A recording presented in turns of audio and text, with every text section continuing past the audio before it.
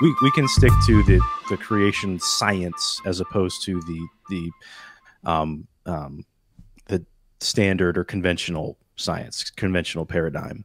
Pretty much that's what it is. It's two paradigms. You have the creation paradigm and then the conventional paradigm. So, like, I guess genetic entropy would be one of the big topics. And I know you said you were looking that up since the last time we had spoke about it. So, did you get a chance to like watch any lectures or anything from Dr. Sanford, John Sanford? I read a paper that he authored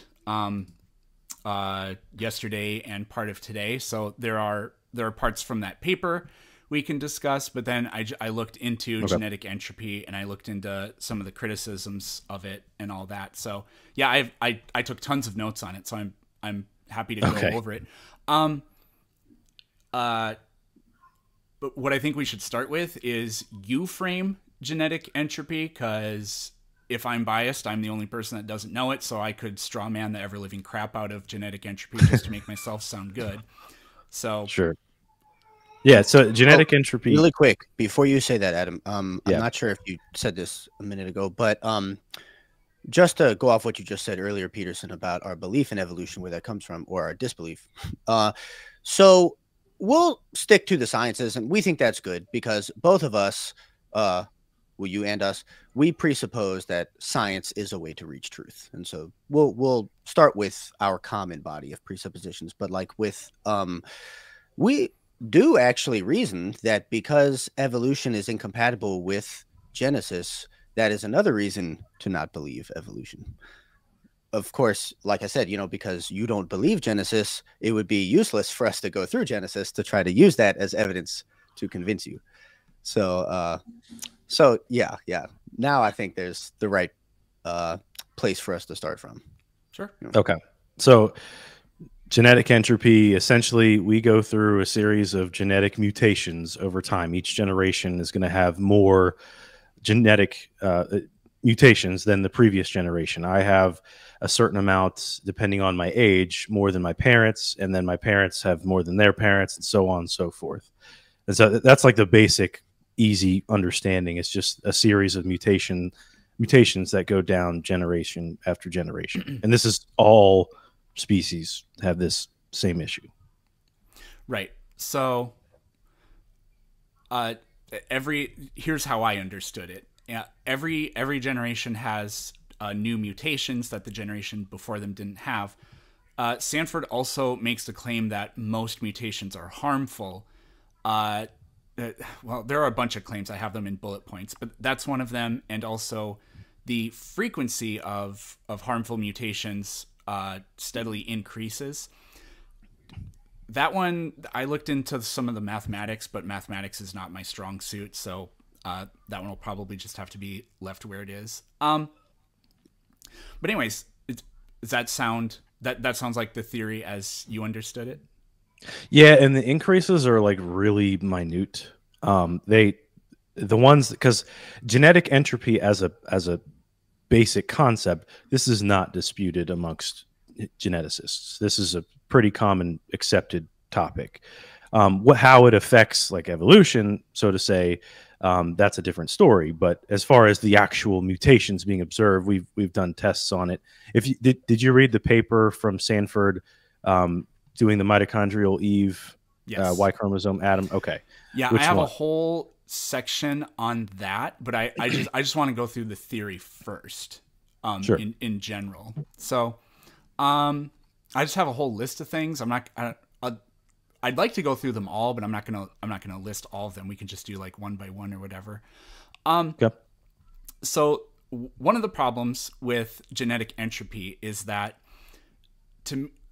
the way I read into it is it assumes that natural selection doesn't play a role. I guess one thing I should say is, I know that you guys, I know we weren't going to focus on like the Bible or whatever, but you believe that like the flood happened, there were animals on the ark, but there are 1.5 million documented species. You don't think 1.5 million pairs of animals around the ark. You think it was much fewer, and they diversified after the flood.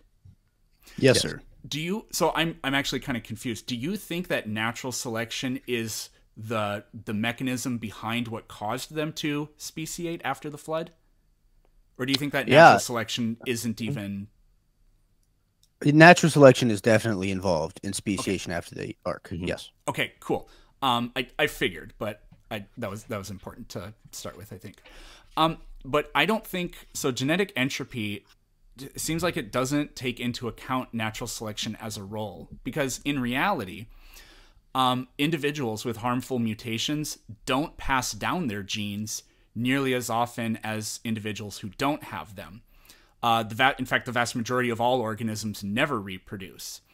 So I feel like you'd have to believe that every single offspring always inherits harmful mutations, and reject that some organisms are more fit to their environment, or that every member, or alternatively, you'd have to believe, yeah, there's a bell curve of fitness, but every member contributes to reproduction.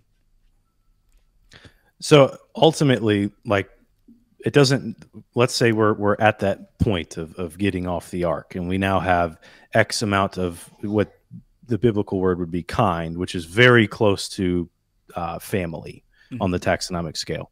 So the natural selection, it sounded like what you were saying was, it's kind of like they're at odds with each other, because you're not going to have natural selection take place while these animals are also mutating. The genes are mutating, because natural selection is going to allow the ones with better genes to survive. And then genetic entropy would say that all of them are going through the same problem, and all of them are having issues with their genetic code. In order for genetic entropy to be the observed phenomenon that is happening, you have to assume that the harmful mutations in perpetuity continue to be passed down and inherited. And that's incompatible with natural selection. Well, it's more like, for example, if a dog, let's look at a medium-haired dog, 75-pound dog, lives in northern Canada, has to go up north to find food for whatever reason.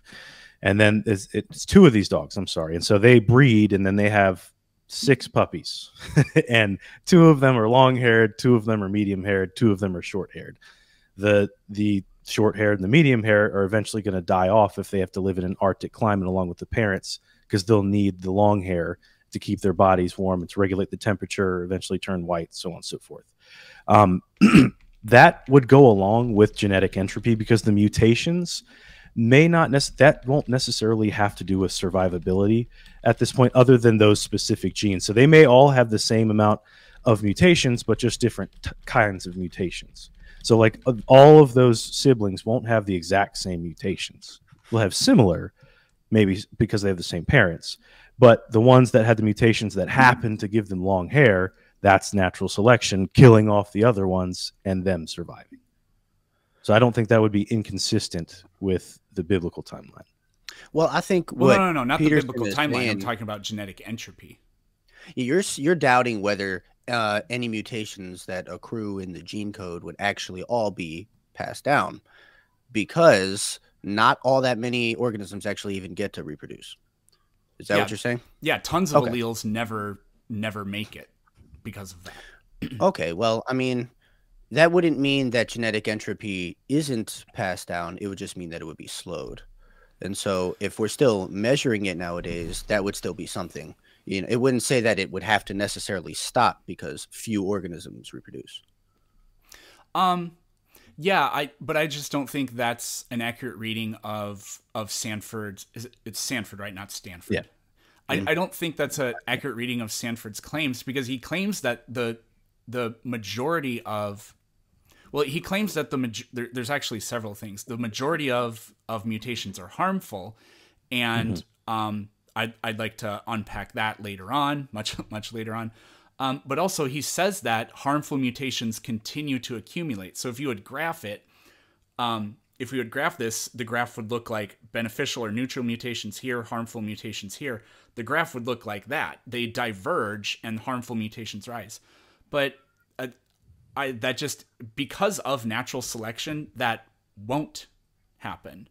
So I just don't think that genetic entropy, again, I'm not arguing like against a biblical timeline or anything here. I'm just arguing that genetic entropy doesn't make sense in the light of natural selection, and I don't think it makes sense in the light of experimental evidence either. I mean, are there not mutations that build up in the gene code but don't necessarily manifest in some phenotype?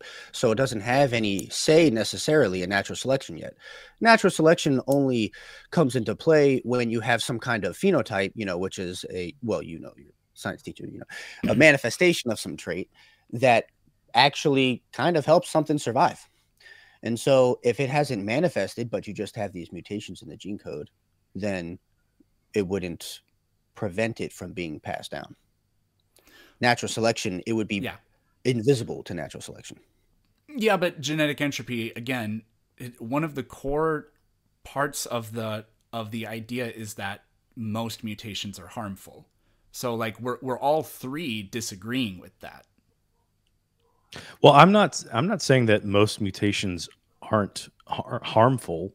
Not to use a double negative kind of sort of there, but I don't think that would necessarily go against natural selection, because if said siblings or said group of animals, not all of them are going to get the same mutations, and it just so happens that, you know, this group got the one that made it work, so they could live in the cave, or so they could live in the snow, or so they could live wherever, and they'll be okay. Whereas the other ones, which had other forms of mutations that did not help them, which was that would still follow under natural selection. Yeah, but I feel like I'm kind of repeating myself over and over again. Yes, that does follow natural selection, but not genetic entropy, which assumes that most mutations are harmful. There's a really cool experiment where they tested for something kind of like this. It's by Sarah Joseph and David Wall. It's called a forced inbreeding experiment, and they used yeast. So don't call who's the animal inhumane people. Who's the animal version of HR? I'm not sure who that is. PETA? Well, no, I mean like in term with like regards to scientific research, because there are actually ethical guidelines for using animals or whatever.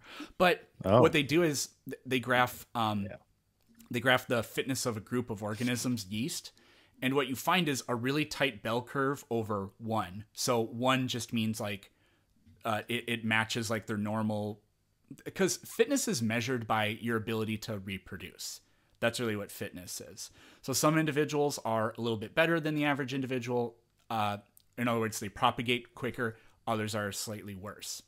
So these experiments are really cool. What they do is they force the yeast to inbreed, which what that does is it removes natural selection.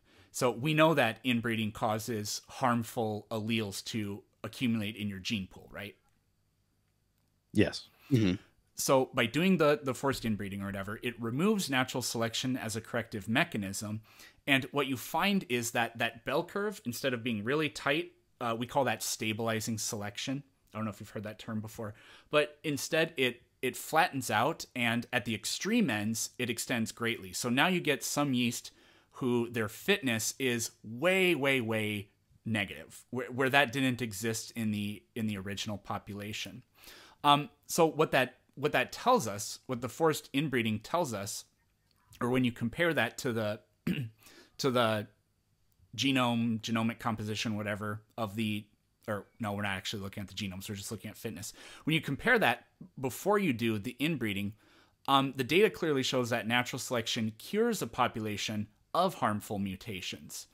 Because when you remove natural selection, you see you see a lot more organisms with very low fitness. Now, what's really weird is inbreeding actually produces more beneficial mutations than natural selection does. But so that proves that mutations can be beneficial, but you also get quite, I argue it's probably offset by the great number of harmful mutations. Okay. So I think I'm looking at the same thing you're talking about. Is that the University of Chicago? Oh, I didn't write down what university it was, but that's fine. That's fine. Sorry. But so these, I guess one of the questions I would have is, what would I don't know if this is a valid question or not, but in looking at the yeast, like what was the amount of genetic mutations that it had, as opposed to like how do you measure is this a healthier yeast with less genetic mutations, or is this one with fitness, I guess by the rate at which they reproduce? So it actually isn't. I don't think they even sequenced their genomes. Maybe they did, but we actually don't need to. It was just a study in fitness. So they just looked at their reproductive rate, essentially. So before the inbreeding, it was really tight because natural selection again was weeding out those that had unfavorable traits that led to they were outcompeted by their fellow members that had better reproductive rates, right? And then when they force the inbreeding and remove natural selection, then that allows all these harmful mutations to, well, I'm saying mutations. We're assuming that mutations are occurring, but that's the only way that organisms vary from one another within a population. Yeah, they're just graphing fitness, which is measured by the rate at which they reproduce. Okay. So I guess so is your issue more so since these two kind of seem to have an issue, like do you think that genetic entropy is a legitimate like issue that we face? Mm-mm. Or do you think, okay, so you don't think that we're getting an X amount of mutations over a series of generations?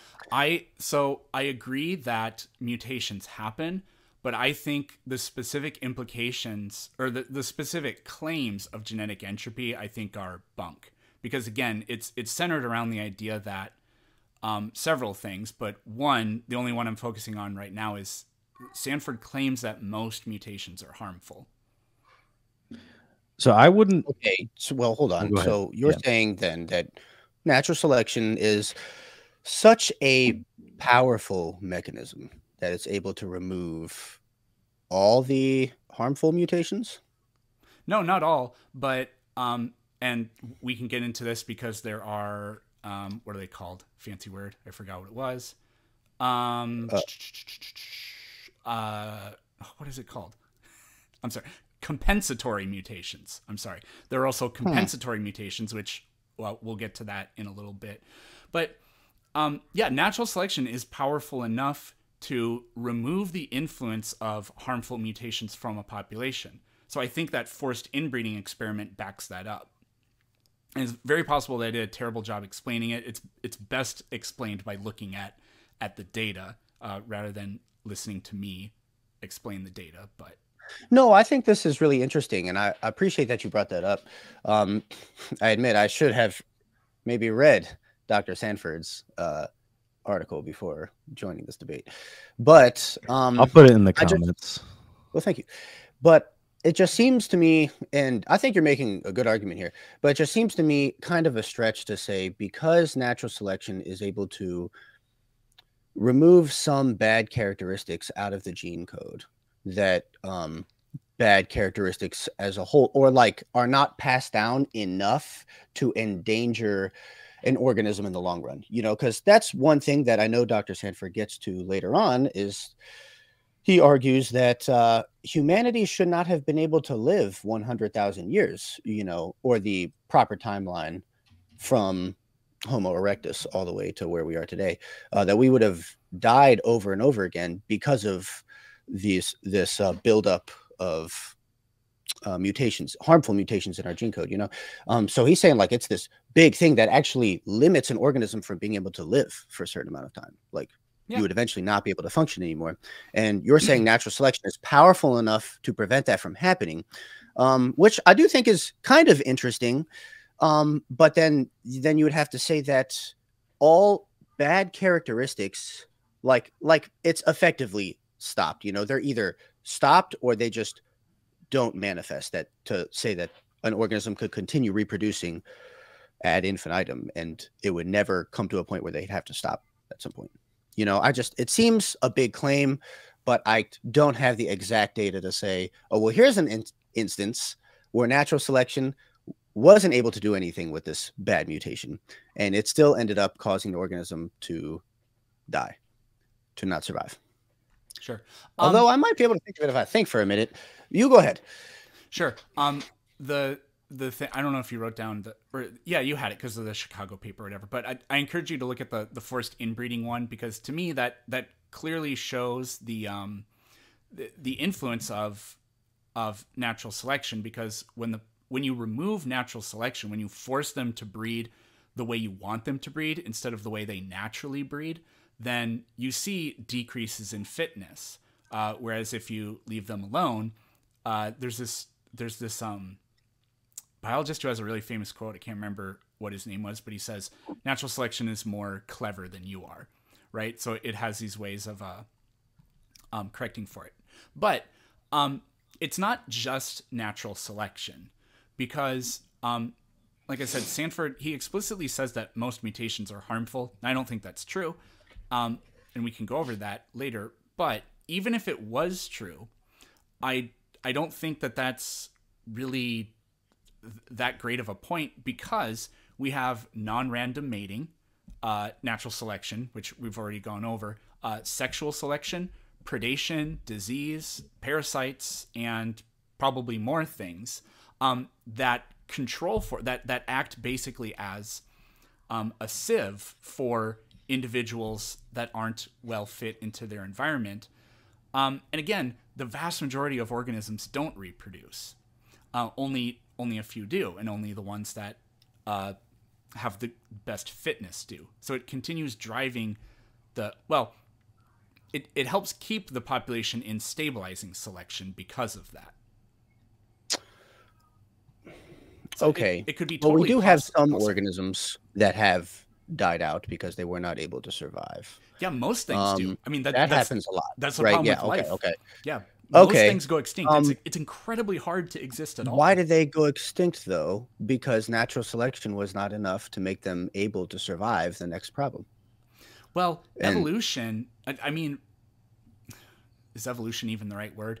Like, life in general is really incredibly inefficient, actually.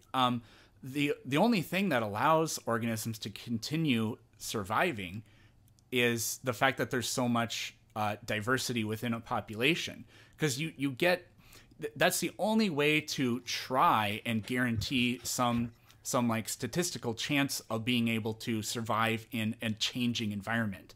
I mean, the reason things go extinct is because the environment changes. For so-called living fossils, the reason they are the way they are is because their environment doesn't change. Really at all. I appreciate you going there. You went right there. You went there in the last debate too. Yeah, like the coelacanth fish. I wrote a paper on coelacanth in third grade. Crap. Okay. Third grade. All right. Yeah. That's because you were playing Animal Crossing. It didn't exist in third grade. I don't think. Another thing is,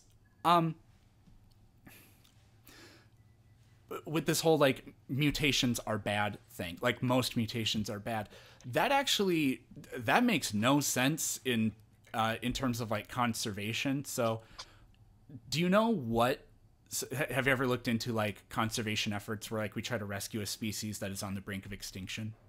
Mm-hmm. Do you know like from a genetics perspective what they look for or what they try to do? Not specifically, no. That was probably an extremely vague and bad question. But they try to get the most genetic diversity that they can. And in fact, in the wild, populations are assessed. They're basically like score for whether or not they are in danger of going extinct.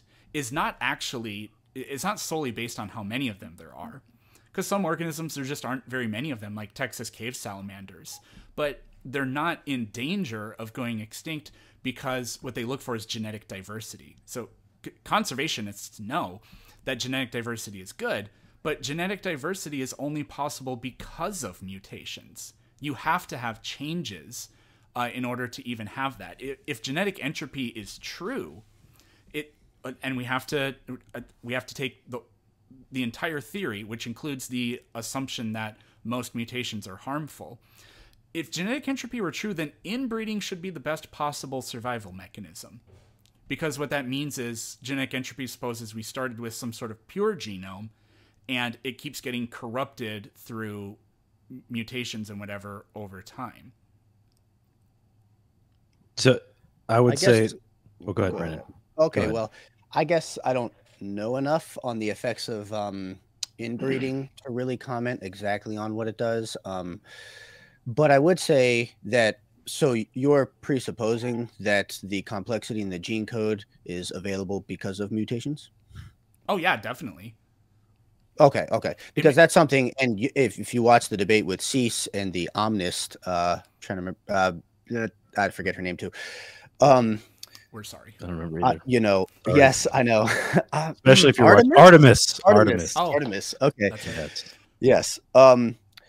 That one of the things that we said was that there's no evidence to say that you can actually gain information in the gene code sustainably over a period of time. And that's kind of like our big thing. And that's when you get into the whole discussion between micro and macro evolution, that we have all this evidence that you can down select the gene code, and I always use this example all the time just because it's fresh in my mind, but to get from wolf to Pomeranian, that's a big down selecting gene code. But you can't show evidence that we had to gain a whole lot of information, which is what you would need to get from very, very simple single-celled organisms to what we have today. So I think disagree with that. You just did. Yeah, right. You'd have to in order to believe in evolution. Oh but no, it seems I that have evidence. To okay, and that we should get to that too. But it seemed earlier you said that these mutations are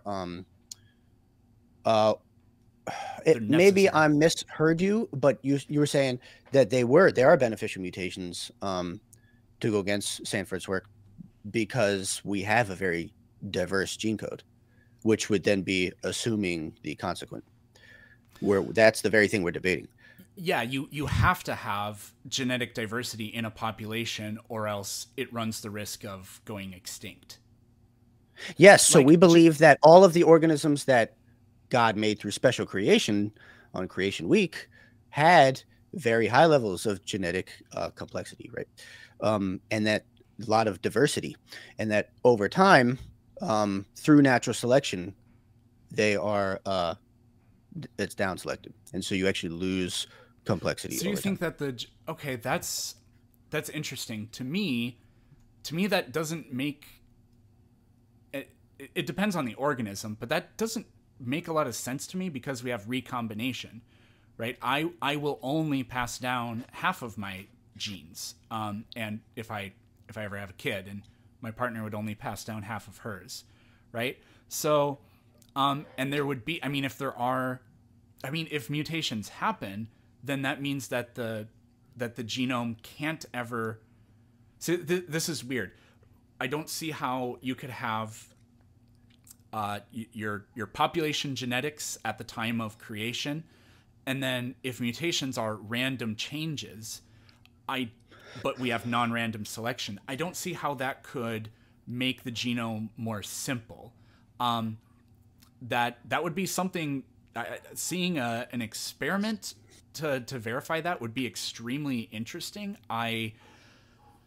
We've allowed bacteria to reproduce for tens of thousands of generations, and I know their genomes have been sequenced, but I don't know anything about any measurements of the overall complexity of the genome off the top of my head. Maybe a way to kind of measure this is when you look at phenotypes.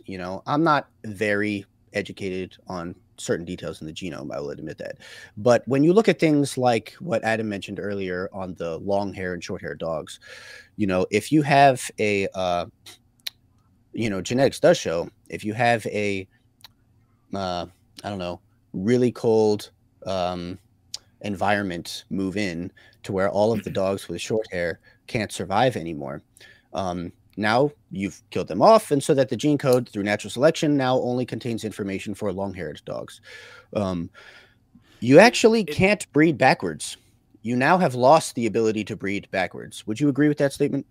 To where you can get back to short-haired dogs? Not 100%. So what I would say is, for any population, there's going to be variation. It's not impossible, but it's pretty rare that an allele would go completely extinct from the genome. You're always going to have some variation. Like, you know about the black and white peppered moths in England during the Industrial Revolution? So the black moths all of a sudden became way more popular, but the white moths never went away, even though their fitness decreased dramatically in the environment. And then when the pollution went away, they came back, right? So I agree that you couldn't breed back. Well, I also don't agree with this exactly. You couldn't breed back the allele that you lost, but you can regain traits. So I think partially we have like, I don't agree exactly with the framing that like the short hairs completely go away. That can happen. It's not super common from what I understand, but also there are traits that you can get back. I know of a really cool experiment with bacteria that's related to that we can talk about later. Okay. But with the moth example that you brought up, it never actually lost the white allele. Is that what you stated? And that later the white allele came back in the whole population. It got really rare, but it never disappeared. Okay. You know, like albino animals, they never. Well, the genes for it never go away. But is that albinism with those moths? Is that albinism? No, I was just drawing a comparison. Like, we never see albino animals, but the alleles for it are in the genome. It's recessive, so you'll only see it if you get a particularly unlucky, depending on your on the way you're looking at it, inheritance. But it never goes away. There can be no individuals that are expressing this through their phenotype, but it can still be there. But that's a mutation that can come up at any time, right? That's not like a specific gene really that's mutation. Passed down so much, right? Yeah, albinism isn't really a mutation. I mean, you don't get albinism from a mutation. You get sickle cell, or you can get leukemia from a mutation, but albinism you are born with. You inherit it. Yes, but you still inherit it, I thought, as a mutation. It's not as you know where all of your cells are not producing the melatonin they should be. Melanin. I think melanin. I almost said melatonin. Oh my gosh. Are you tired? That's a different problem. No, I know. No, I'm not tired enough. That's the problem. But yeah, okay. So let's see. So the moth example would be more analogous if all of the white moths were annihilated because of the Industrial Revolution. It would be something like that. You know, then I would say, can you then get them back? And, you know, you could theoretically, but continue. So like, you know, like I believe you can't breed back from like poodles to a dog that now can their hair stops growing, you know, because that's one thing with poodles is that their hair never stops growing. So like they can't actually survive in the wild because there's nobody there to clip their hair. So that eventually it'll get long enough to where they can't move. Yeah, okay. But like is there any way to then, do we have any evidence that would say that we could then breed back to get to a more survivable form of like a poodle? You know, that's what I guess I'm saying here. So I think we do. Okay. So this is actually what I was talking about just a little bit ago. I don't remember. I read this in a book by Jerry Coyne. It's probably a book you've heard of. It's called Why Evolution is True. But I don't know the name of the study or the authors, but it's talked about in there. I could get it later and let you know. But what they did was they took bacteria, and we can do genetic editing of bacteria. We've been doing that for a long time. We can make them do what we want them to do, or not do what we want them to do. So what they specifically did was they removed the genes from these bacteria that allow them to digest lactose, right? So they made lactose intolerant bacteria, which is pretty funny. Now, most traits are polygenic, meaning like there's no gene. When you learn about Mendelian inheritance, you learn that Mendel, it's insane how lucky he got.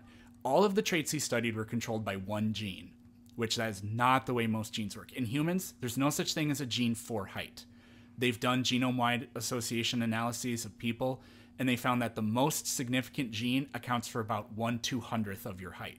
It's crazy. So it's the interplay of many genes. Most of our traits are. But with the bacteria, we know the gene for digesting lactose. Anyways, they deleted it. Now bacteria can metabolize, they can digest other carbohydrates, right? They get most of their energy from glucose, I'm pretty sure. It's just that they can metabolize lactose too. But now these ones couldn't. And what they did is they just allowed these bacteria to reproduce in a flask or petri dish, whatever, in water, and they had lactose in there, but it was an unavailable resource to them because they couldn't digest it. It'd be like if I took you to like a salad bar and there was wood at the salad bar along with regular food. Well, you're not a termite, so you can't use the wood, right? What they found was eventually the bacteria re-evolved, or I shouldn't say re-evolved, but they evolved the ability to digest lactose again. Now, they did not re-evolve the gene that they deleted, because that's just, it's not impossible, but there are so many zeros that we can just say it's impossible, right? But there's more than one way to skin a cat, for lack of a better catchphrase, right? So they ended up, it was probably changes in different genes. It's probably not a brand new gene that all of a sudden evolved, but a change in other genes that interact in complex ways that eventually gave them a metabolic pathway to digest lactose again. So highly interesting. You're right that we can't breed back like specific things. Like when an animal goes extinct, we can't take its closest living relative and then breed them to the point where we get the other animal back, you know? Even if we bred them to the point where they are physically indistinguishable from the extinct thing, it still wouldn't be them, because every organism is the result of its own unique evolutionary pathway through its own descendants. And if we're breeding its closest living relative, then that means it can never be that organism. We could just make it look exactly like it. Isn't it for like lactose though? Because I from what I've learned, we 2,000 years ago, something like that, we couldn't drink cow's milk. A lot of people still can't. Yeah, like they get lactose intolerance. And so the reason we can is because of a genetic mutation that allows us to drink lactose. Mm-hmm. So if we had two lactose intolerant parents, mother and father, right, wouldn't it just kind of be, almost for lack of a better term, the luck of the draw that the child may not have the same thing? Yes. Well, I'm actually confused what your question is. Like, are you asking where did lactose tolerance in humans come from? No, I'm just saying, like, so the child may not have that, or may have the mutation to be able to process lactose, and so in this instance, that would be, I guess what I'm trying to say is you don't have to necessarily breed a certain way. Like it could be you could get lucky and 2 breeding sessions of the bacteria, you'll get the result that you're looking for, or it could take 100. There's some like uncontrollables in there that just happen to work either for or against your favor. Yeah. I mean, yeah, even if the bacteria never evolved the ability to digest lactose again, that wouldn't mean that they would be forever doomed or anything like that. Because there are multiple ways for organisms to be successful. I mean, we know this because you go up to any ecosystem and there are multitudes of different living things all playing the game of life in different ways. And there are multitudes of different organisms that are just subspecies of each other in that same ecosystem, living out different niches. Okay. Well, hold on. You mentioned something interesting when you explained that experiment with the bacteria. First of all, that is really interesting that they were able to get that ability back to digest lactose. But then you said something interesting. It wasn't by resurrecting that old gene. It was through some other mechanism that's already in place. It was through mutations in genes, but not the somehow serendipitous reacquisition of the gene that they deleted. Okay. So it was a new mutation that gave them the same the goal. Yeah. Well, okay. But then that would still show that, you can't it would show that it would be hard to, well, you're admitting you can't breed backwards and regain information that was lost, I guess, in the same way is what you're admitting. Maybe in a new way. Yeah. Yeah, it also it would also make no sense to do that because again, the only way for organisms to continue to be able to exist and be successful is for changes, is for there to be variation in the population, and that variation to guide reproduction because the environment's like always going to change. So there's no reason that evolution or natural selection would ever want to revert. Now there are, I mean, it is a fact that it's a what would be an example? Like, there have been several ice ages. So, Earth went from glacial maximums to it all melted. And then glacial maximums came back. So it's like, well, wait, the old environment is back. Let's breed backwards. Well, it just unfortunately doesn't work that way with evolution because the alleles for, I guess we could say the alleles for the genetic combinations or whatever for that to have good fitness during an ice age disappeared when the ice age was gone. So, well, I mean, there are some things that can go back and forth, like the peppered moths. I mean, we could revert back to, but those never went extinct. So I'm rambling. Yeah, no worries. Now I will say we do not believe in multiple glacial maximums. We believe there was one after the flood. Yeah. I figured I didn't want to use that as an example for that reason. That's okay. But I couldn't think of anything else. Okay, but still, that would just mean that by saying that they couldn't go backwards, I'm not saying evolution would want to do that, or if we personify evolution, or natural selection would go that way, but that just means there was a loss of information. And if there's a loss of information, well, that's what I'm saying is how you characterize microevolution is a loss in information, and you don't just have little increases in information to get macroevolution, or to get from single-celled organism to a horse. You have to have a large addition of information that happens consistently over a very long period of time. It's not just I mean, we have evidence that a mutation, we can have a couple mutations that will bring back some kind of capability that was lost, but we would need evidence that can happen on a gigantic scale. We're not just getting back lactose capability, we're getting a new arm, that kind of thing. That's what makes it hard for us to fully believe that evolution is practical, or because it's not observable, and all we see are these little changes. And then we have evidence, like you just mentioned, that you lose genes, but we don't see a gain in large amounts of genetic information. That's what I'm saying. So I would argue against that for two reasons. One, there are alleles that can be lost. I'm not aware of any genes, like entire genes. I mean, it can happen. I know it can happen because you can, during crossing over and recombination, not all of the genes can be passed on because the chromosomes will not equally swap information. So you can lose genes that way, I guess. But even if like an allele is lost, well, you can regain new traits, right? So yeah, we are talking about it is. I'm not even saying you're wrong. Yes, you can lose genetic information, but you can always gain new genetic information. And that's kind of the other thing you're saying. I'm not sure if you said we don't have evidence of it, but I think we do have evidence of new genetic information. So usually when I talk about this, people kind of say, yeah, but, well, we'll get into that in a second. So myriapods, like centipedes and millipedes, and crustaceans, so that would be like lobsters, crabs, and shrimp. Those are so these are all arthropods, right? They have an exoskeleton and segmented bodies, right? The reason that crustaceans have most of them, I think, are decapods. They have 5 pairs of legs, whereas insects only have 3, is because crustaceans have more copies of the Hox genes that control for limb development.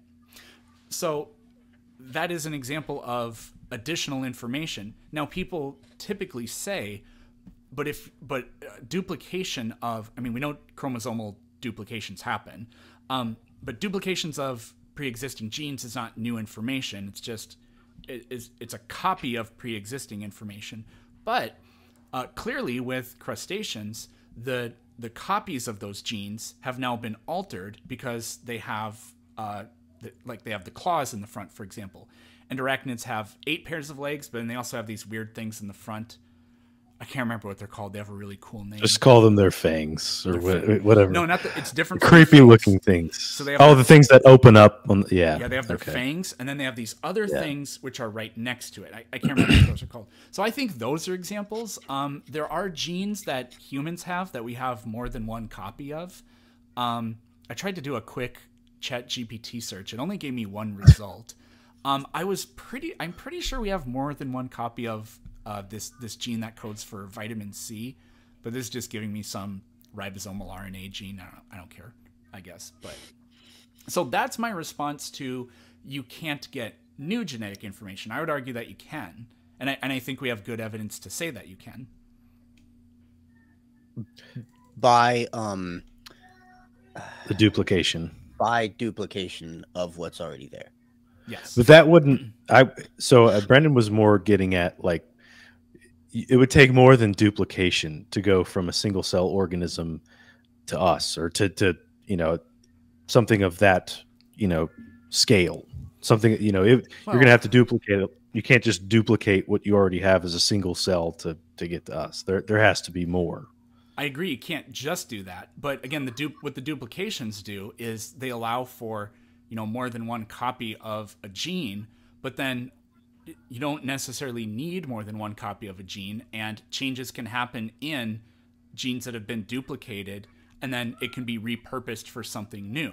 I don't think a duplication is what made the bacteria be able to redigest lactose, but we can see that changes in pre-existing genes can lead to new characteristics.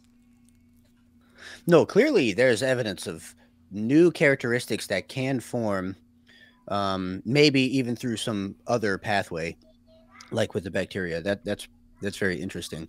But then that seems to be a different thing to say that can happen. To say that you can gain large amounts of genetic information, it have to be, and of course, you could always say this.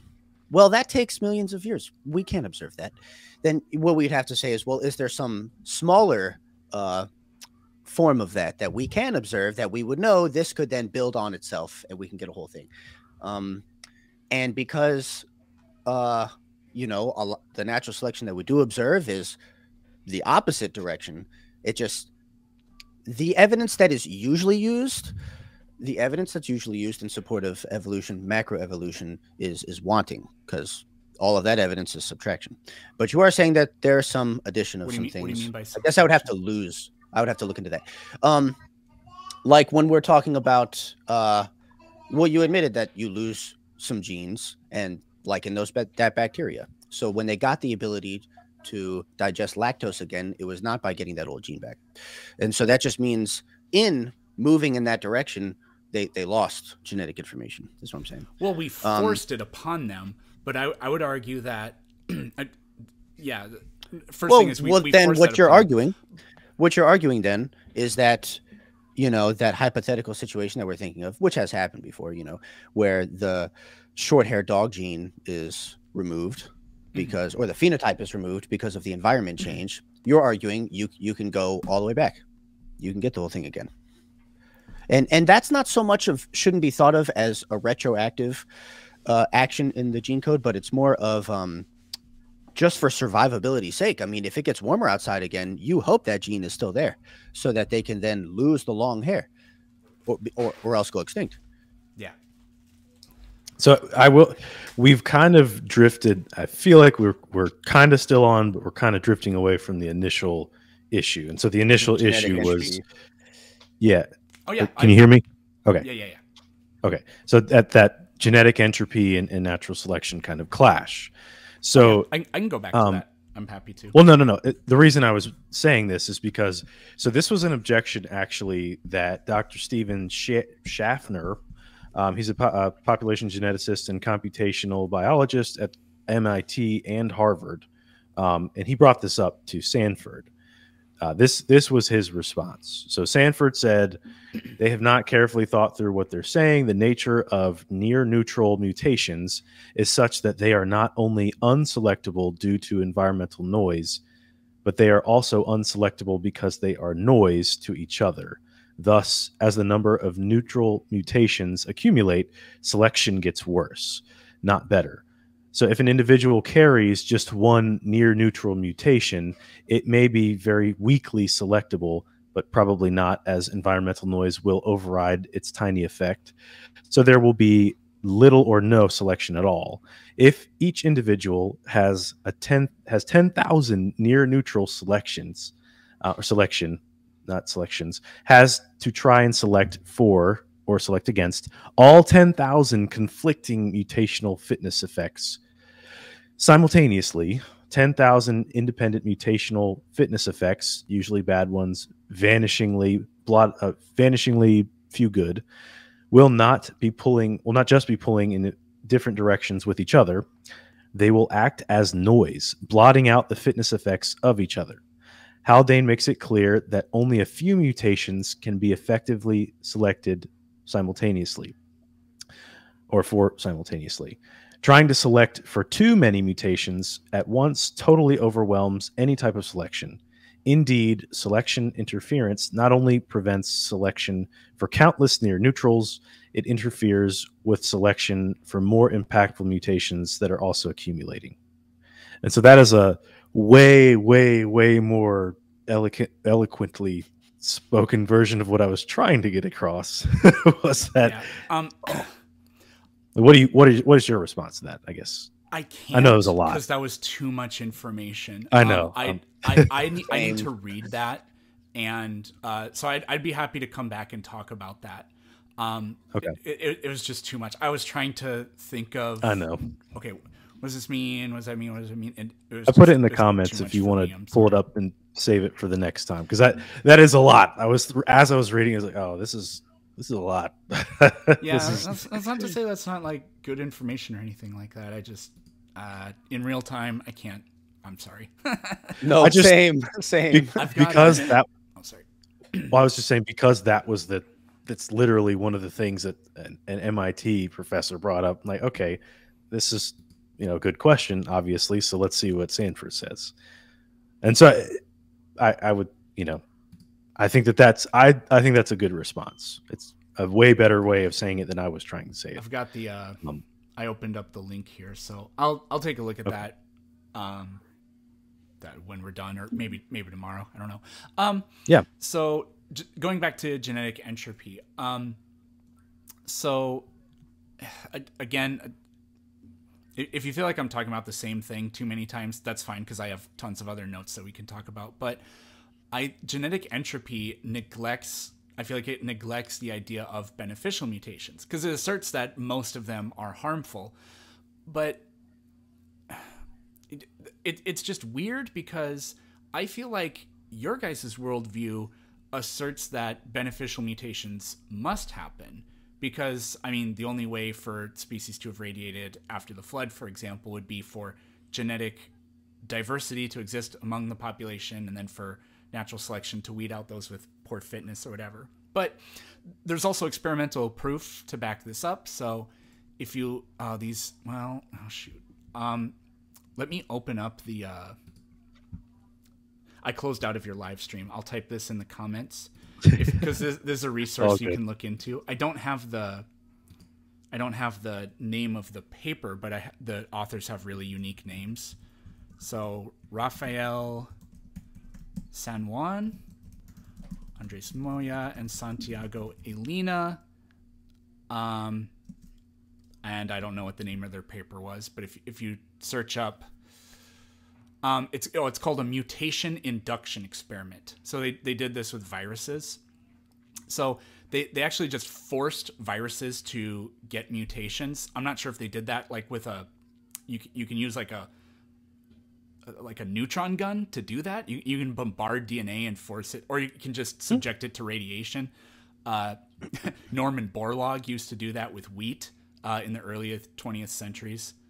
Nobody knows who Norman Borlaug is, and it's a crime, because he's an amazing humanitarian. I've never heard of him. There's a really amazing book about his life called The Wizard and the Prophet by Charles Mann.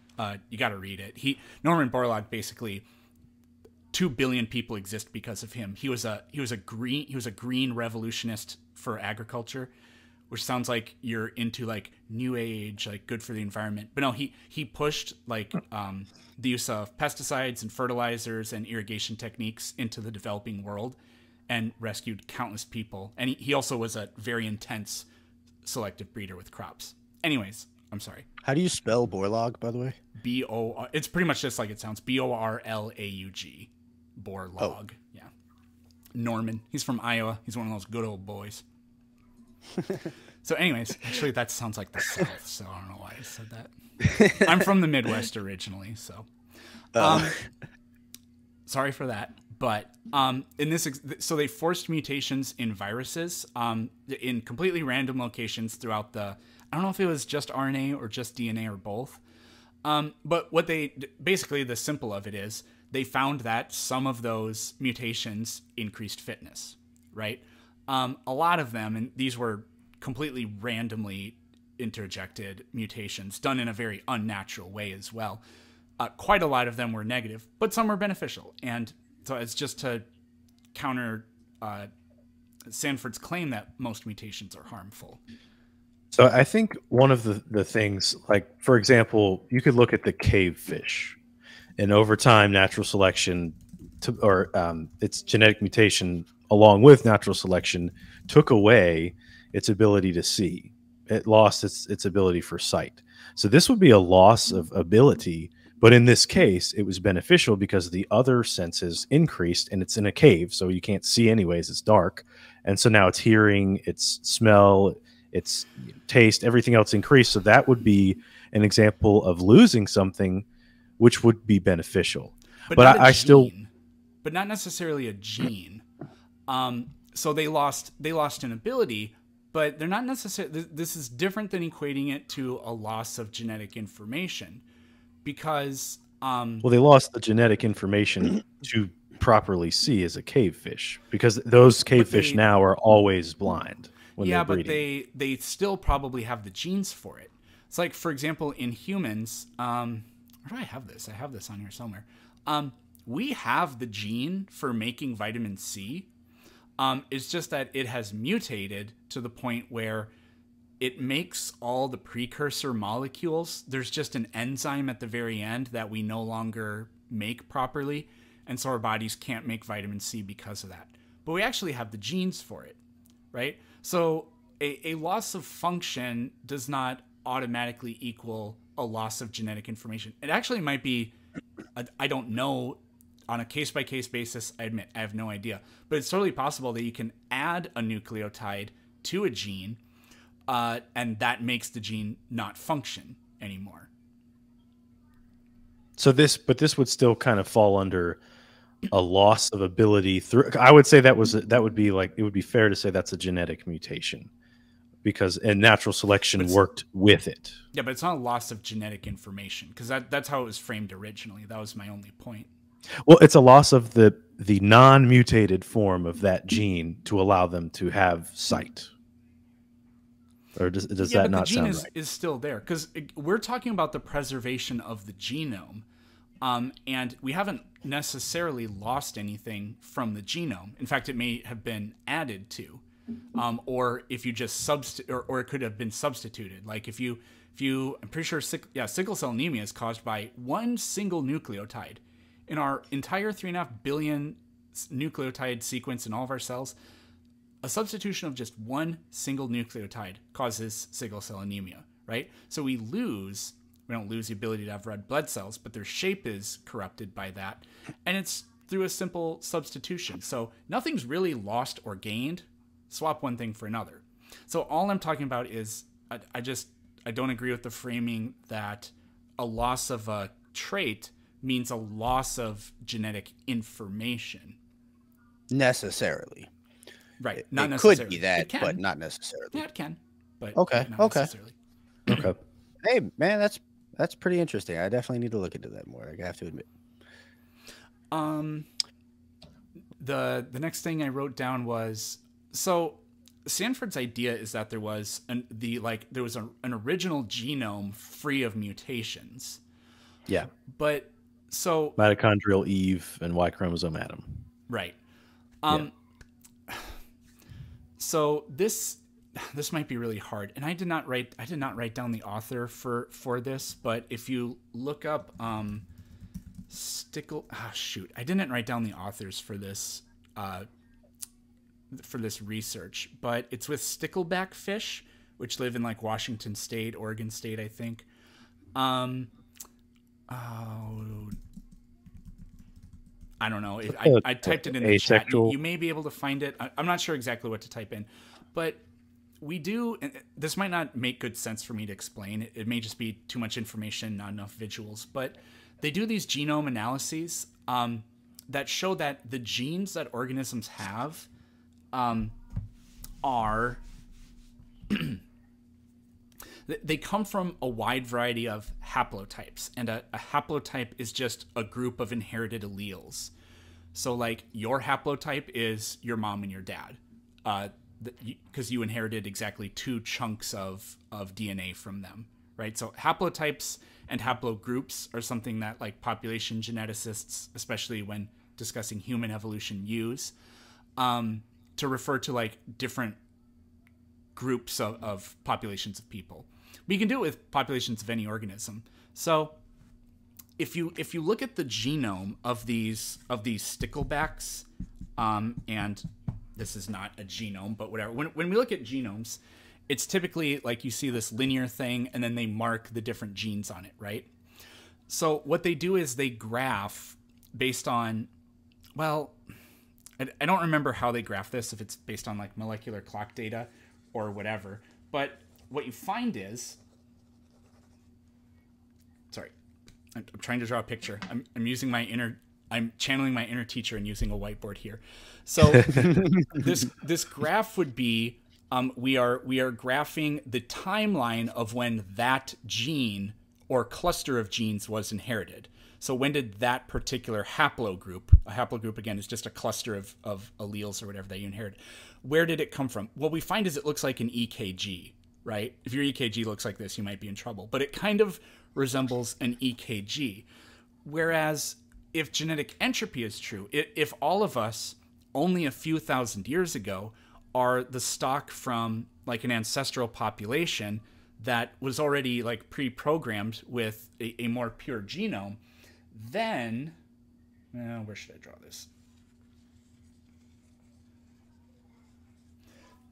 Then the graph should look like this. I didn't do a very good job at drawing a super straight line, but it should be, again, it's time, it's more time up. So on the y-axis, the past is up and the present is down. It should look more like this. The vast majority of, now mutations can happen later on down the road, but it should look, the prediction is it should look like this. The vast majority of all of our haplogroups, these gene clusters that we inherit, should be from the ancestral population, with some changes occurring along the way.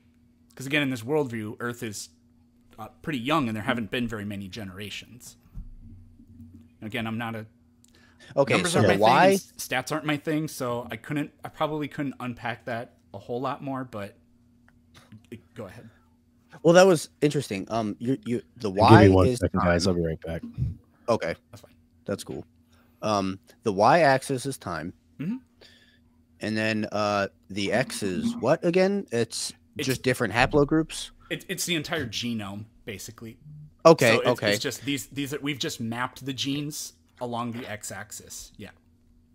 And then a haplogroup would just be like these individual clusters. Oh, okay. So when you have a bump or a dip on that line, that signifies all right.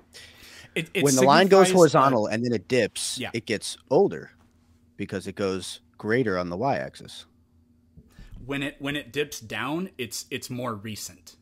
When it dips down, so like for example, I'm sorry, that's your orientation. Okay, so it gets younger, yeah. and then younger. It's like, for example, with lactose tolerance, a lot of people don't have it. Some people do. So the idea is that the idea is that we didn't start with lactose tolerance, and then some people unfortunately lost the ability to digest milk. It's the other way around. So that haplogroup, the cluster of genes that allow us to digest milk, would be a recent thing. So it would be a downward bump on this. So we would find the genes for that, and when we find when they were inherited, it's closer to the present day. Whereas the rest of the vast majority of the other genes in the distant past. Okay, so what you're saying is we have evidence that we can add abilities that we used to not have before, right? Or I wouldn't say abilities. I wouldn't say that was the point of that. The point is just to look at the genome and what was the timeline of the inheritance of those genes, of those clusters of genes, the haplotypes. And it when you look at it, again, it looks like an EKG. If we had genetic entropy, then we should expect to see the vast majority of all of the groups of genes that we have would be pretty much a flat line almost all the way through the analysis with some downward ticks.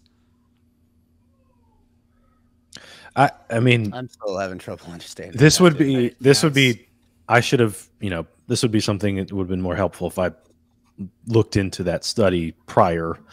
But so basically, because the trend is more, it's kind of like not random, random. Okay, we could use that word, as opposed to steady decline.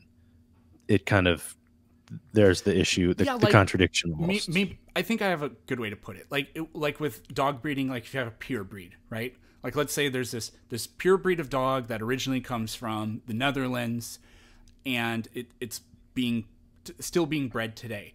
Well, if you wanted to know if your dog is a purebred from that, or just simply looks like it, or is like a mutt or whatever, if you wanted to know the purity of your dog and whether or not it's a pure breed from that original one, you'd want to do this kind of analysis. And if you find that the vast majority of all of its the timeline for the vast majority of all of its gene clusters are specifically from when we know that dog breed in the Netherlands appeared, then you would have confirming data that says, yes, what you have in the present is ancestral stock from this group in that specific place right there.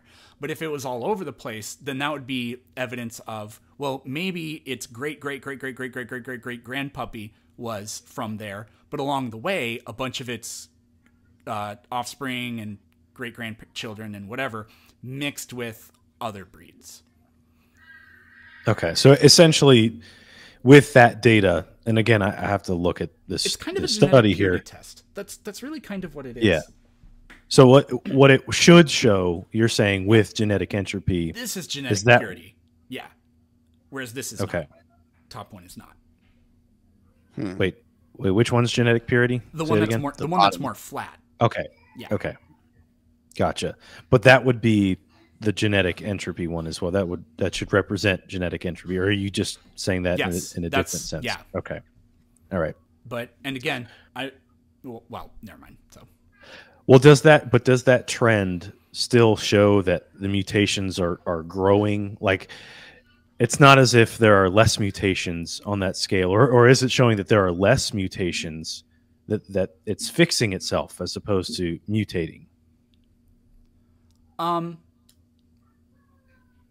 not totally sure what you mean. To me, what it says is that what this particular population is inheriting is a great number of very slightly different clusters of genes. And the only reason that you can get that is from just like natural variation within the breeding population that arises from mutations. That's the only way you can get genetic variation, really. Yeah, and what I'm saying is, like, I don't know how many generations of these fish that they have. If they have 1 generation of these fish, with fish, they repopulate pretty quickly. And usually with animals like that, you could do something. I know with bacteria, they repopulate every day. So some of them. You can, so some of them every 30 minutes. Yeah, right. Yeah. So you could use multiple generations to do this test. And so I guess what I'm wondering is, how many generations did they do this test of? Let's say there's parent fish one, and then they have the next set of kids, which is fish set 2, and then 3. That's it 3 does generations. tell you, but I don't remember. I'm almost certain it does tell you. Yeah, I don't know what to type in either. I could find it. I got it. I actually got the study from a video I watched where they reference it. So I could get it to you later, but we have send that to cover. Yes. So send that to me. We'll have to get back to that because I'd be interested to take a look at that. I haven't heard of this. I haven't even heard of a stickleback fish, let alone this study. Yeah, there's a couple of evolution studies that have been done on them. I can't remember what the heck the other one was. The next thing I want to talk about is, this got brought up earlier, but they're called compensatory mutations. I couldn't remember what the heck the word was. So that just means the word there is like compensate, right? So even if we take Sanford, if we take the idea of harmful mutations seriously, even if there are harmful mutations, that isn't necessarily a nail in the coffin for natural selection, because there can be compensatory mutations. So what these are mutations that restore or improve the function of a gene. So you won't get, we talked about this earlier, you won't get the gene back. In the example with the bacteria earlier, that was different genes changing. So we can't get the original one back, but other genes, mutations in other genes can help restore the original function of a gene that is mutated to the point where it's maladaptive, meaning it harms it. And there's an experiment for this. So I will, again, authors with weird names, so I'll type it in. Meisner, Patton et al. 2002. And it's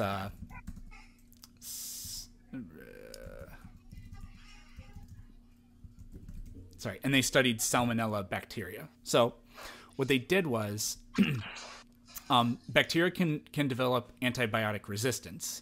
Oh, I've seen this study. Is this the one with E. coli or H. pylori? No, this one is with Salmonella. I heard of some resources or some studies that studied E. coli, but this one doesn't.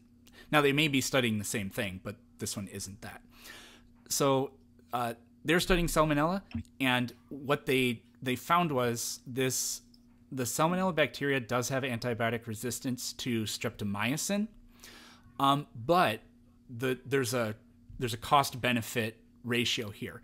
They are resistant to streptomycin, but they have reduced ability to reproduce amino acids.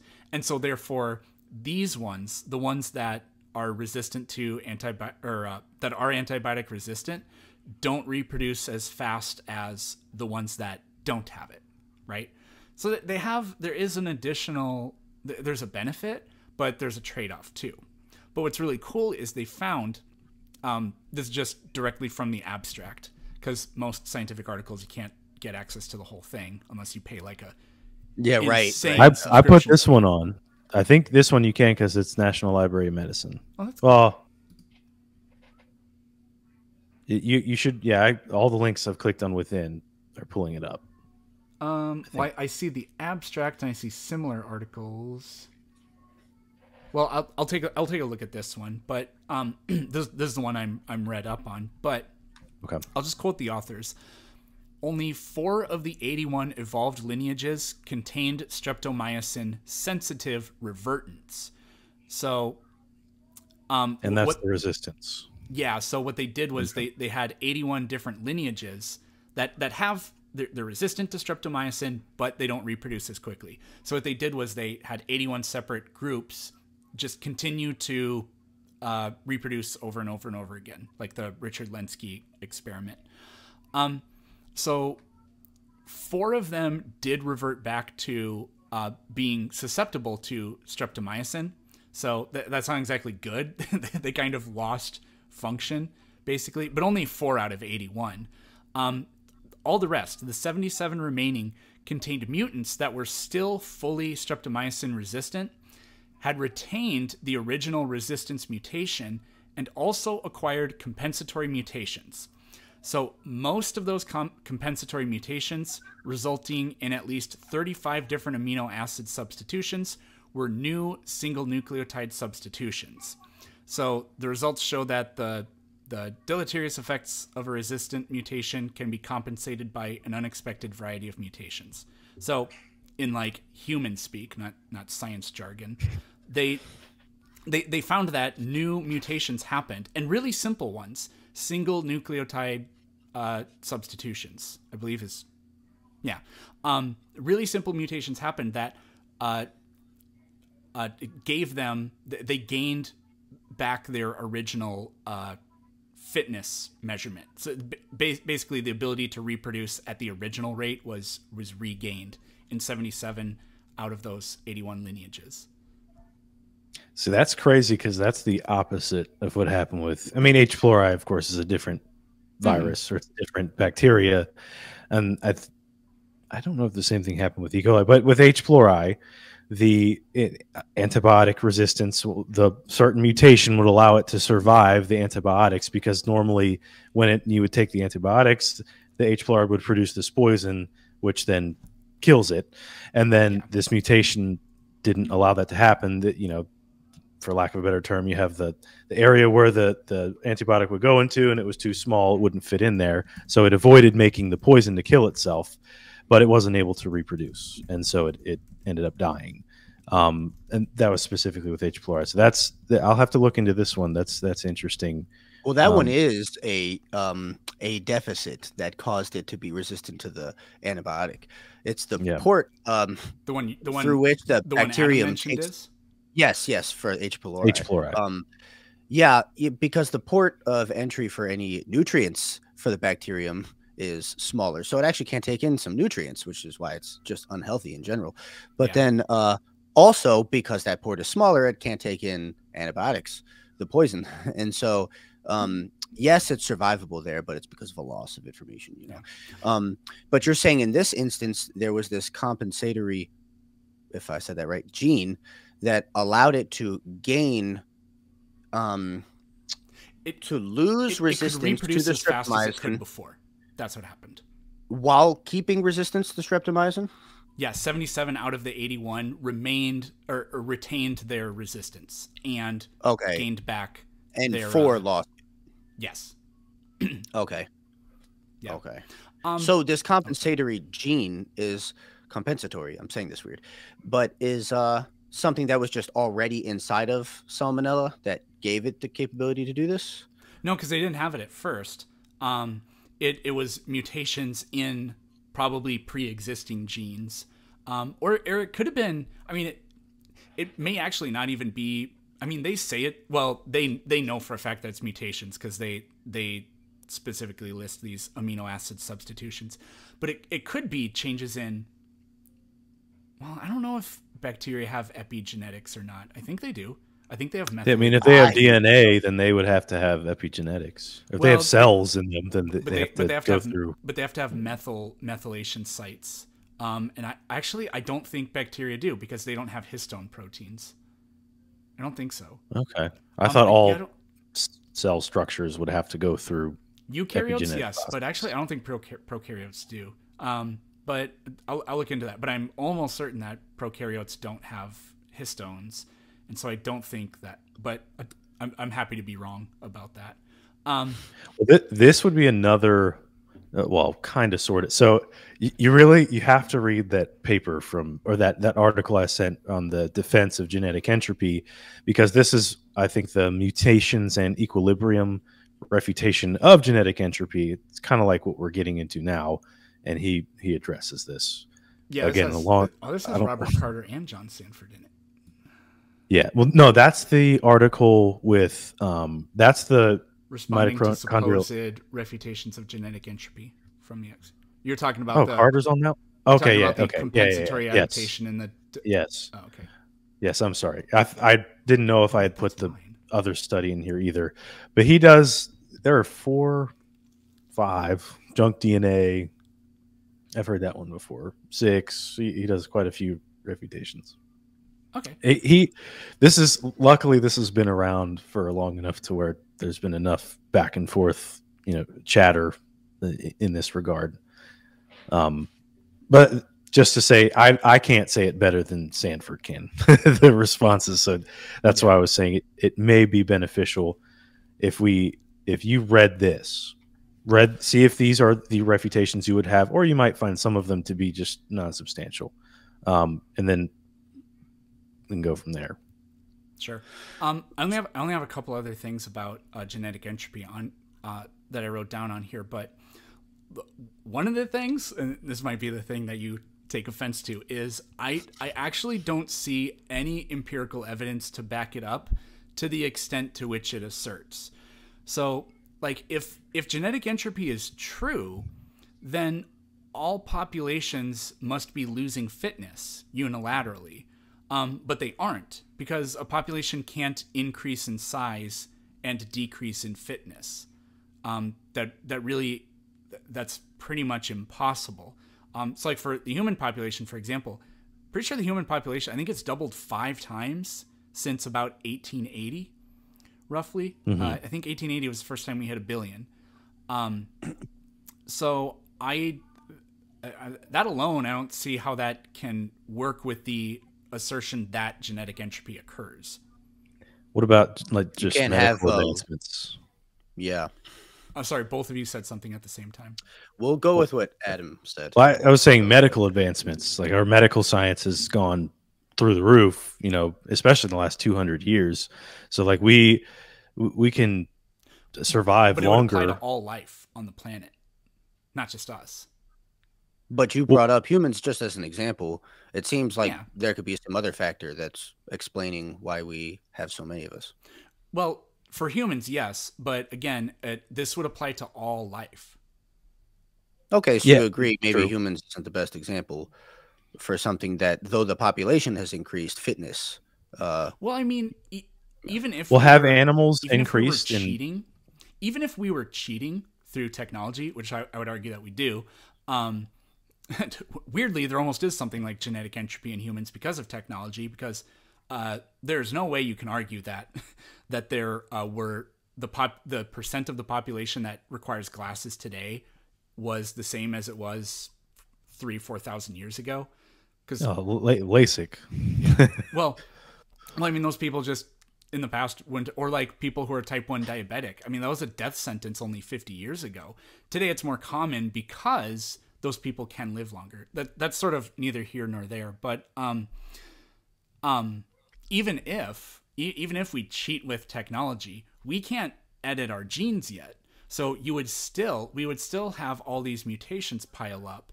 And in this much time, it's really hard to me to argue that, well, we have the Industrial Revolution, so we can combat the effects of genetic entropy. I think genetic entropy, as it's described, is way too powerful to be mitigated just by, the kinds of technology we have.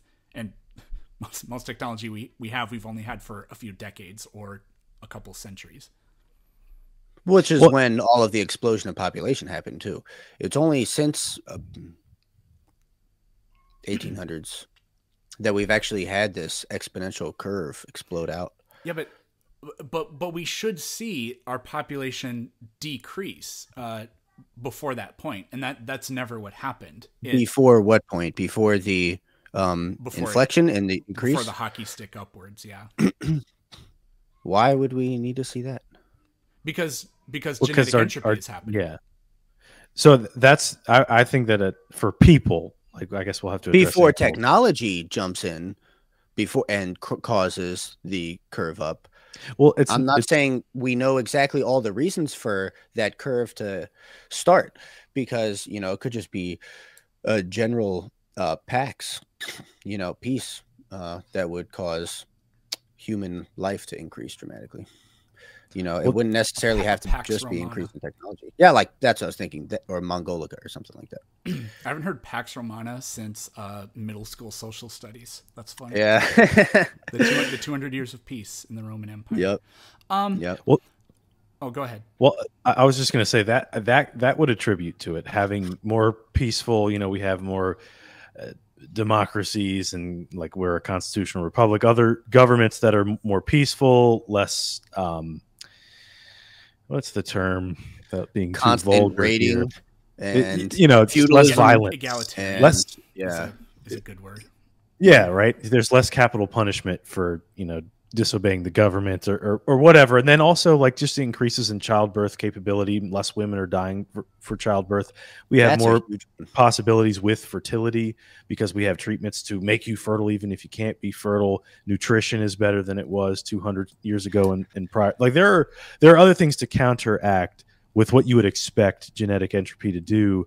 I don't know about animals. I'm not sure that we have like what data we have to show how old elephants or tigers or whatever lived 500 years ago. I'm not sure that it wouldn't be their lifespan. It would be their ability to reproduce would be constantly or even that.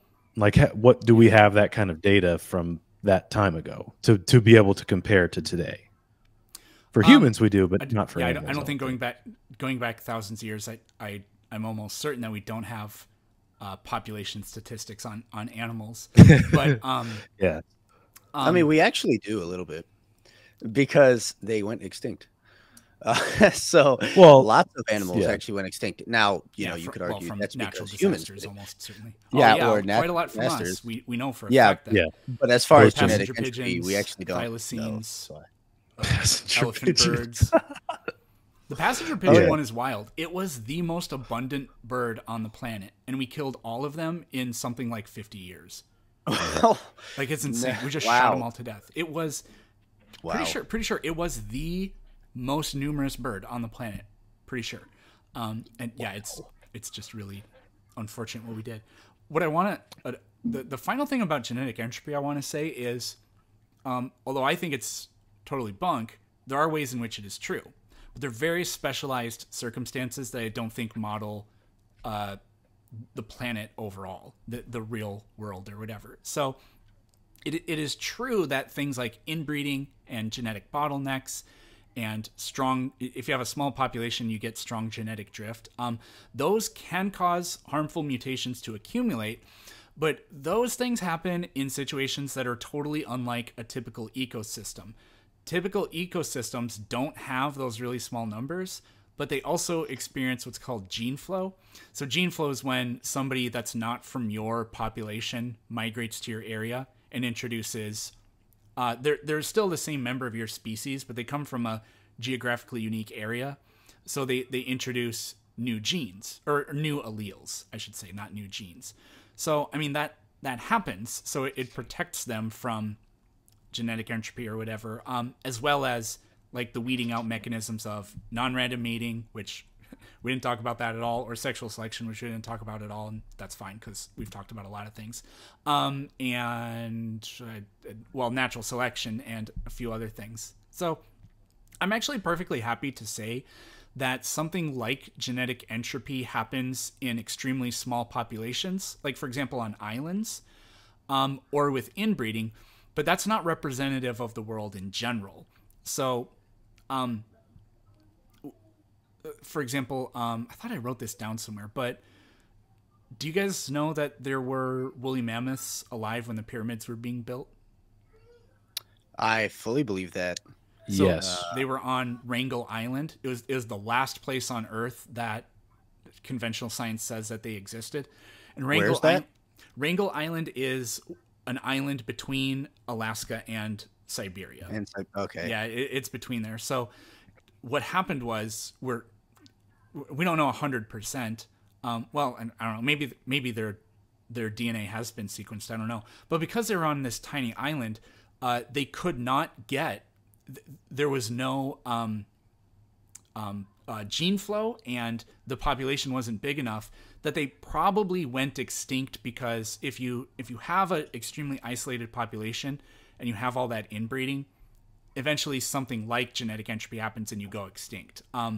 That probably also happened to the Channel Island mammoths. So the Channel Islands are off the coast of California, near LA, and there were pygmy mammoths on there, and they went extinct. But we don't have any direct evidence that humans made it to that island, because if we did, there'd be a good reason to blame humans. I thought those went extinct because of the temperature change. It's also possible. Okay. That's possible too. Again, I'm not saying we know this, but an island is the kind of place, a really small, because Channel Islands are really tiny. That is a place where you would see something like genetic entropy happen. But again, I just don't.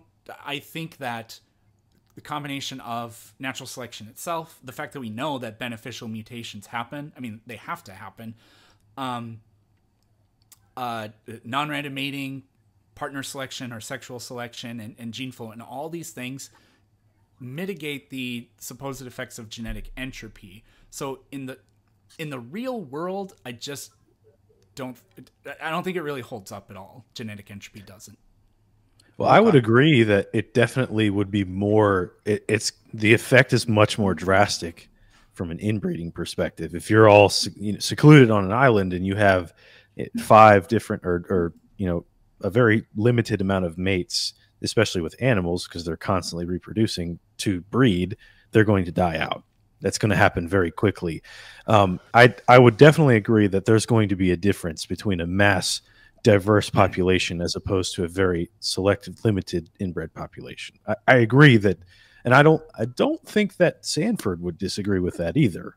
I think like the main thing, again, it's going to help after reading these refutations to see if your questions are answered or if they're satisfactory, at least.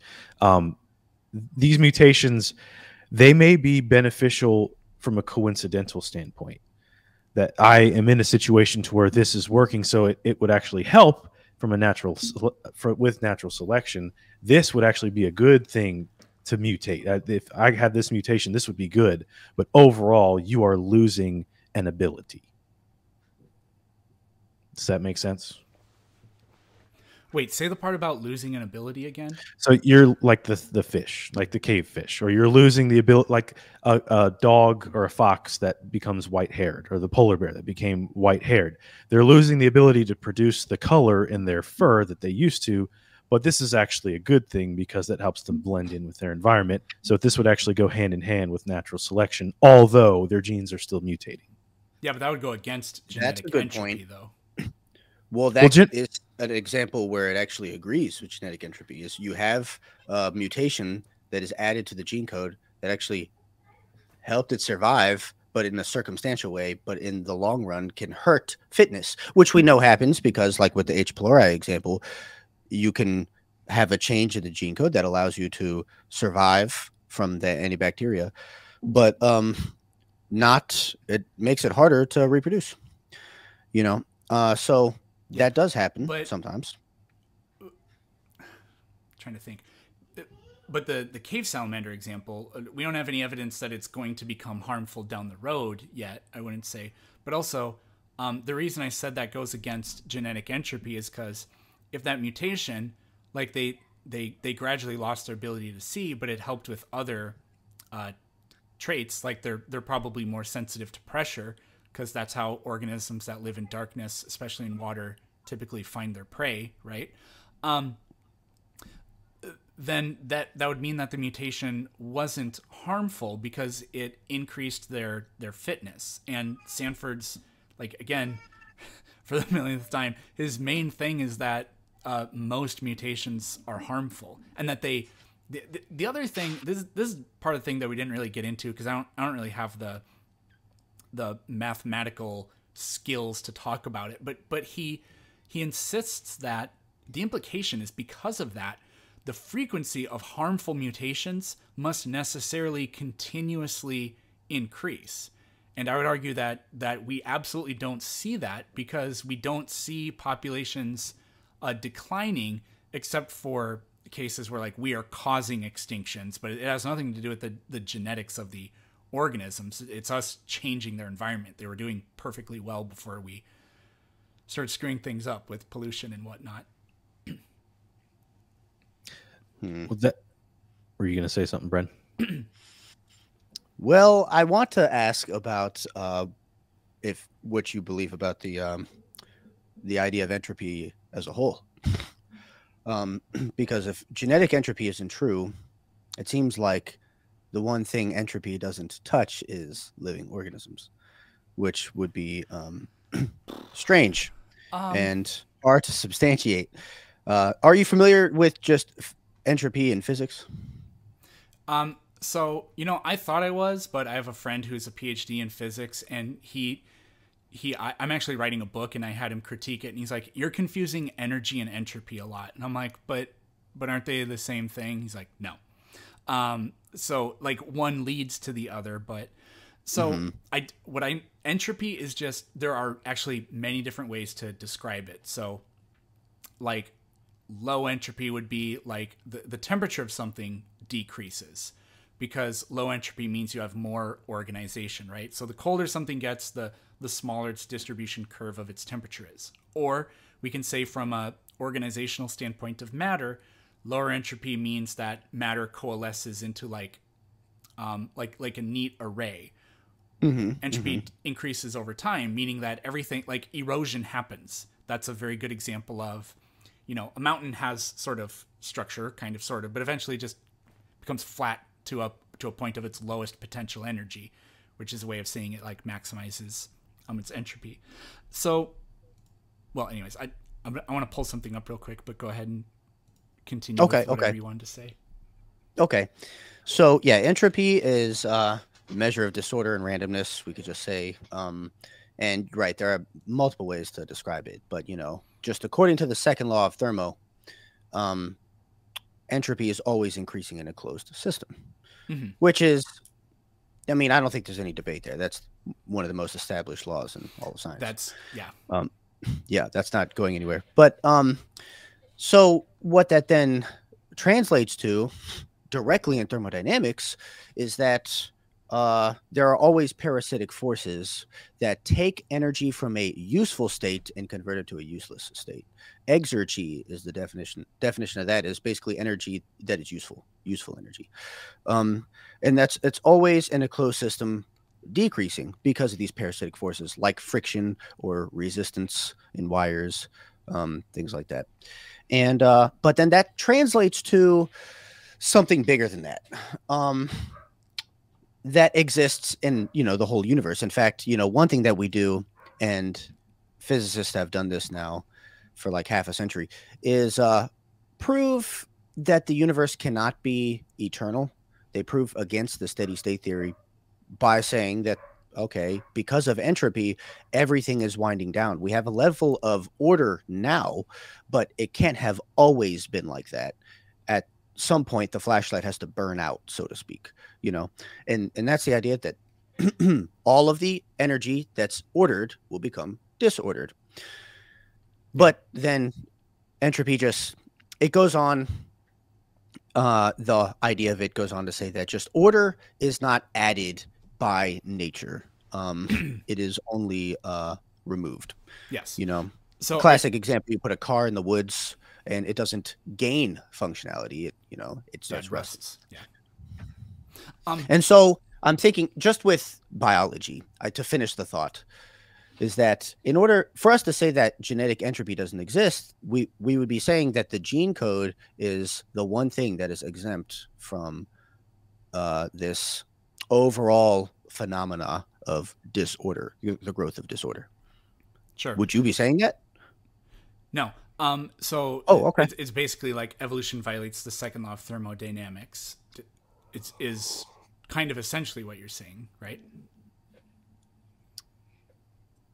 Yes. Well, I think he's more just saying you could say that, but in this specific context, he was just why saying it does. It's not exactly the second law of thermodynamics, because the second law of thermo is directly related to everything like rust on a car. But that the idea that it's nature does not add order. Yeah. So I'm writing a book and I have a section on this, and I'll just read these like 2 paragraphs to it. So the problem with that the problem with saying something like evolution violates the second law of thermodynamics, or like we couldn't preserve our genes because of it, is that Earth isn't a closed system. Yeah. It's an open system, and life is an open system as well. So what makes our planet and life part of an open system is the sun. The sun continuously provides Earth with an endless quantity of very, very low entropy energy. That low entropy energy comes in the form of photons, and it's taken in by photosynthesis and converted into higher entropy living mass, with tons of it lost as waste and heat. Like, for example, if you're going to have a farm and you're going to have cows, you have to have vastly more food for the cows. The weight of the food has to vastly outweigh that of the cows because so much of it is lost because of inefficiency. And that's entropy in action. I went off script there for that, but the entropy increases at every step of the ecological food chain, and energy is lost to the environment as heat. This is why there is vastly more plants than herbivores and vastly more herbivores than carnivores. So nothing in life is 100% efficient. So while it's true that living things are low entropy compared to their environment, like I'm a more organized form of matter than my environment, that's only in their organization. Living things being organized forms of matter still lose vast amounts of energy into their environment. So we are actually contributing to entropy by doing that. So the other major problem is that evolution and life in general are also non-random, because that's kind of another part of it. The entropy increases because the random actions of particles interacting, moving, or whatever will always lead to disorder. But that's probably all I need to say about that. That was probably a tangent we didn't need to go on, I guess. But first of all, kudos to writing a book. That's cool. Second, it's a work in how progress. is evolution not random? Because of natural selection. So how is natural selection ultimately not That's random? just a process, though. That's descriptive, not prescriptive. Yeah. So what causes genetic variation among a population, that is random, but that's not natural selection, and that's not really evolution either. The fact that only some organisms, so you have a population, and there's we have a bell curve of fitness or whatever. The fact that only the ones that are best well suited have statistically greater odds of reproducing, that's the non-random part of it. You don't get, like, it's literally called non-random mating, right? In like ecological I wouldn't use terms. a bell curve to dispel randomness, because your variable is called a random variable in doing statistics. It's assuming a random distribution. Well, but we can actually quantify this. We don't have to just assume it can be counted. But no, it's also natural selection is totally not random, because only a small number of the members of any population reproduce, right? So the forces that guide evolution are non-random. The things that produce variation are random, but not selection itself. So survival of the fittest isn't even fully accurate, because it's really survival of the luckiest frequently. It's not simply, oh, you have the best genes, you will survive. And so it is a directed process. Like what you just said, the environment can change and things will happen there that will make it like that.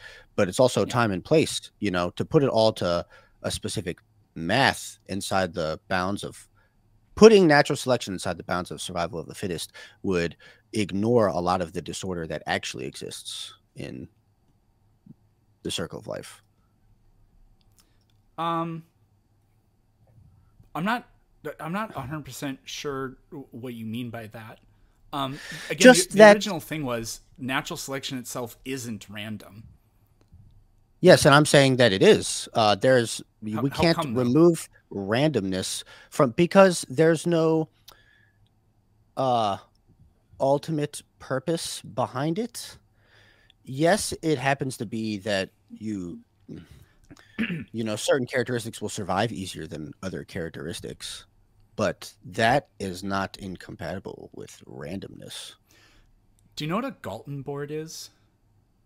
No. So a Galton board is just, the game Plinko on The Price is Right?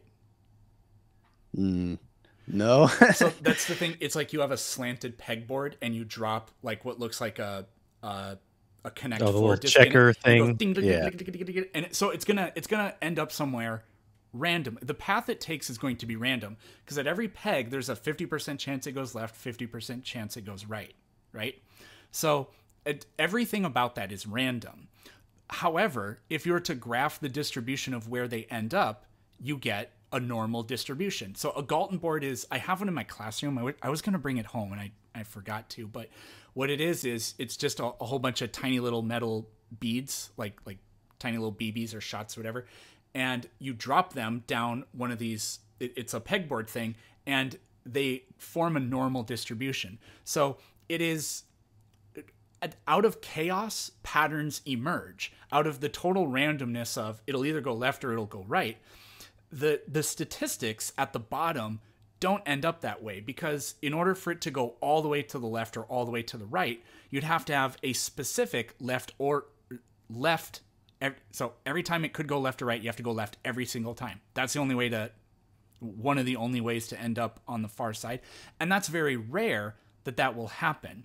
So yes, there are elements of total randomness in there, but you can get a pattern out of that. And with natural selection, what I'm saying is there is inherent randomness in the process, but the outcome is very much non-random, because mates, or so this isn't how it works for bacteria, obviously, but like females usually choose a mate. There are some species where it's the other way around, which, and those species are kind of funny because they've like flipped family dynamics or whatever. But because of that, and because of I mean, just the genes you inherit are, yeah, it's going to be random. Maybe you are lucky and you have a good immune system. Maybe you're not lucky and you have a crappy immune system. Well, the fact that most organisms in the environment don't have crappy immune systems is not random. It's because those that do have good immune systems have statistically the best chances of surviving long enough to reproduce. And so the population represents them because they reproduce the most. I don't know that that's incompatible with randomness, only because when you have certain guidelines, phenomena will land in a certain direction anyway. But like with the bell curve, it kind of, statistics presupposes randomness. You actually need randomness in order for statistics to make sense, because otherwise it's like you're messing with the data. That's why they call it a random variable. I'm trying to form what I'm trying to say better. Because if it wasn't random, that would mean I usually think that would mean a mind is involved. Well, so this is like, well, if we define, the organisms have something like conscious. I would argue that almost any living thing has some kind of consciousness. That's not the same thing as a mind to me, but organisms, they don't necessarily, I don't think a bacteria does anything for a reason, but there are reasons why bacteria do things, right? But this is the natural selection. I don't want to cut you off, but the topic was, is natural selection random or not? And I would argue you do need a mind to have consciousness, but that's another topic. But so like, if we just look at Google's random definition: made, done, happening, or chosen without a method or conscious decision. I wouldn't say that natural selection, you definitely can't say it's a conscious decision, because there's no consciousness behind nature. Is there a method? I don't think it's necessarily a method. I think it's, I mean, you could break it down to a coincidence. I just so happen to have long hair in cold climate. I just so happen to have short hair in warm climate. I just so happen to be bigger and stronger than the predators around me, so I can survive. You know, that's what evolution stands on, is chance. That's what it's supposed to be. When you say it's not chance, you're saying it's design. I don't know that we have a third option. Do we have a dichotomy here? You have chance, you have design. There's two things happening here. The environment, whatever changes happen in the environment, that's random in the sense that it's unpredictable. I mean, I think we live in a deterministic universe. So actually it is sort of predetermined what will happen 1,000 years from now, right? But we don't know what it will be, and the shuffling of genes obviously doesn't know the future either, right? So like, that's random, and the genes that I happen to pass on are randomly reshuffled, and any mutations that occur because of random chance. But again, the statistical odds of surviving long enough to reproduce are not random, and that's why it affects the population. That's why the population represents not a bunch of sickly albino the animal. Like, I'm just trying to think of traits you don't want, stick out like a sore thumb and have a crappy immune system, and I don't know, have 20 legs because you have some sort of random duplication or mutation or whatever. That's why the population doesn't look like that, because of the non-random aspect of reproduction. Okay, would you then, so you disagree, or do you agree in that dichotomy between chance and design? What was the dichotomy again? If There's it's only non-random, that means it has to be designed? There's either, yeah. No. What do you call it if it's not chance, but it's not design? I think your inheritance is chance. But I don't think the survivability thing is chance, because I'm not exactly sure, but I don't think it has to be designed, because if we live in a universe that operates according to like fixed natural law, then there are reasons that things happen, and so it's understandable why certain things would be favorable to other things, because certain things have a better fit with the environment, which is shaped by the climate and gravity and whatever else, just these natural forces. Well, we would say that is indicative of a designer making the natural laws. Well, I think we'd be arguing something totally outside of evolution at that point. It would be outside of evolution. That'd be teleology. Actually, even if this doesn't necessarily validate your worldview, because this would validate a deistic worldview as well. Because well said. You're saying that just not agnostic atheism. Yeah, you're just saying not that naturalism. You're saying the environment is the way it is, and our universe does what it does because a designer set it up that way. But it could just as easily been a designer that went, right, do your thing, and does not intervene. It would be it would be indistinguishable from my worldview that posits that there wasn't a designer that made everything happen in the first place. Well, that's why the separation would be from naturalism. Naturalism would be excluded once design is thrown in there, and you'd have theism, deism, and if you want to say that pantheism is not in there with deism, some people would disagree with that, some people do. So I would say that would, either way that goes, design would imply something beyond nature, something that's done made a design. But we've actually, I think we've hit 2 hours here. So I think this is unless you guys have something that you wanted to throw it on the table. There was, I'm perfectly happy to come back. There's one other thing, which is that mitochondrial Eve paper that you referenced, and I had some things, and I could just go over them quickly, and we could talk about it more next time or whatever. And then I also had some stuff about transitional fossils. I focused on Pachycetus for the most part. We definitely don't have time for that. We definitely don't have time for that. But if you're willing, it would take me a few minutes, but I could just talk about that paper. All right, we can do that. We can do that real quick. So instead of before, where I went through bullet point and then like, what do you think about that? I'll just go through these because, again, I don't want to take a whole ton of time. But that paper is called The Eve Mitochondrial Consensus by Robert Carter. So 2007, right? Yeah. So I don't think you should use this paper as a resource. I think there are a lot of problems with it. The first thing is it sort of violates the spirit of what the intention of the argument from the beginning was, which was that we were going to try to divorce ourselves from like a biblical perspective or narrative, right? Because I know, Brendan, you haven't read the paper, but the very first thing that the paper says is, in order to develop a biblical model of human genetic history, and then it goes on, right?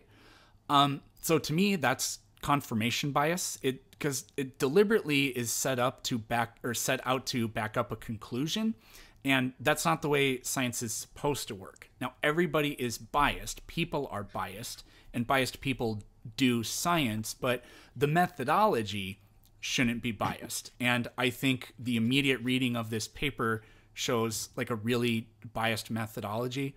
The author in the paper says things like, most of the evolutionary assumptions have been questioned in the scientific literature. And then right after making that claim, the author cites himself. So he's not actually citing the evolutionary literature.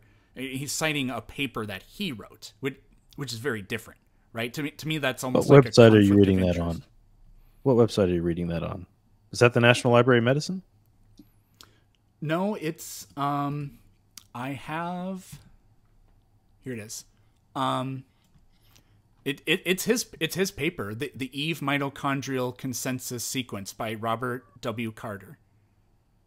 Okay, because that's not what it says on National Library of Medicine. So they may have like one that's tailored towards creationists, and then one that's, because that would never have been accepted in the National Library of Medicine. Once they say biblical time, nope, that wouldn't. Because this was actually done. John Sanford did this with Robert Carter, but he couldn't put his name on it because by this time they wouldn't have accepted it. He was already, I think, done with Cornell. I think you're talking about a different paper because he has two papers on this. And I have mitochondrial. This one is mitochondrial diversity within human populations, and it's the one where they took 827 carefully selected sequences showing modern humans, going back through gene sequencing, mere 21.6 NT sites on average. 84.1% of the mitochondrial genome was found to be invariant, and private mutations accounted for 43.8. Yeah. So I think it just may be the site that you're reading it on. Like this, I see what you're saying. It's not from a scientific point of view. You want to remain neutral. You don't want to say, I'm doing this to prove the biblical timeline. But what I would say is that if it was accepted into the National Library of Medicine, it's because the science was legitimate. It wasn't, there was no foul play. I think he wrote two different papers on the same thing. So, but if anything, like I hear what you're saying, like this wouldn't have been accepted, but if anything, because he is a creationist, if anything, the paper I'm reading actually represents his views. I'll just do a couple more things and then we can, or say the rest of what I wanted to say, and then we can round this off or whatever.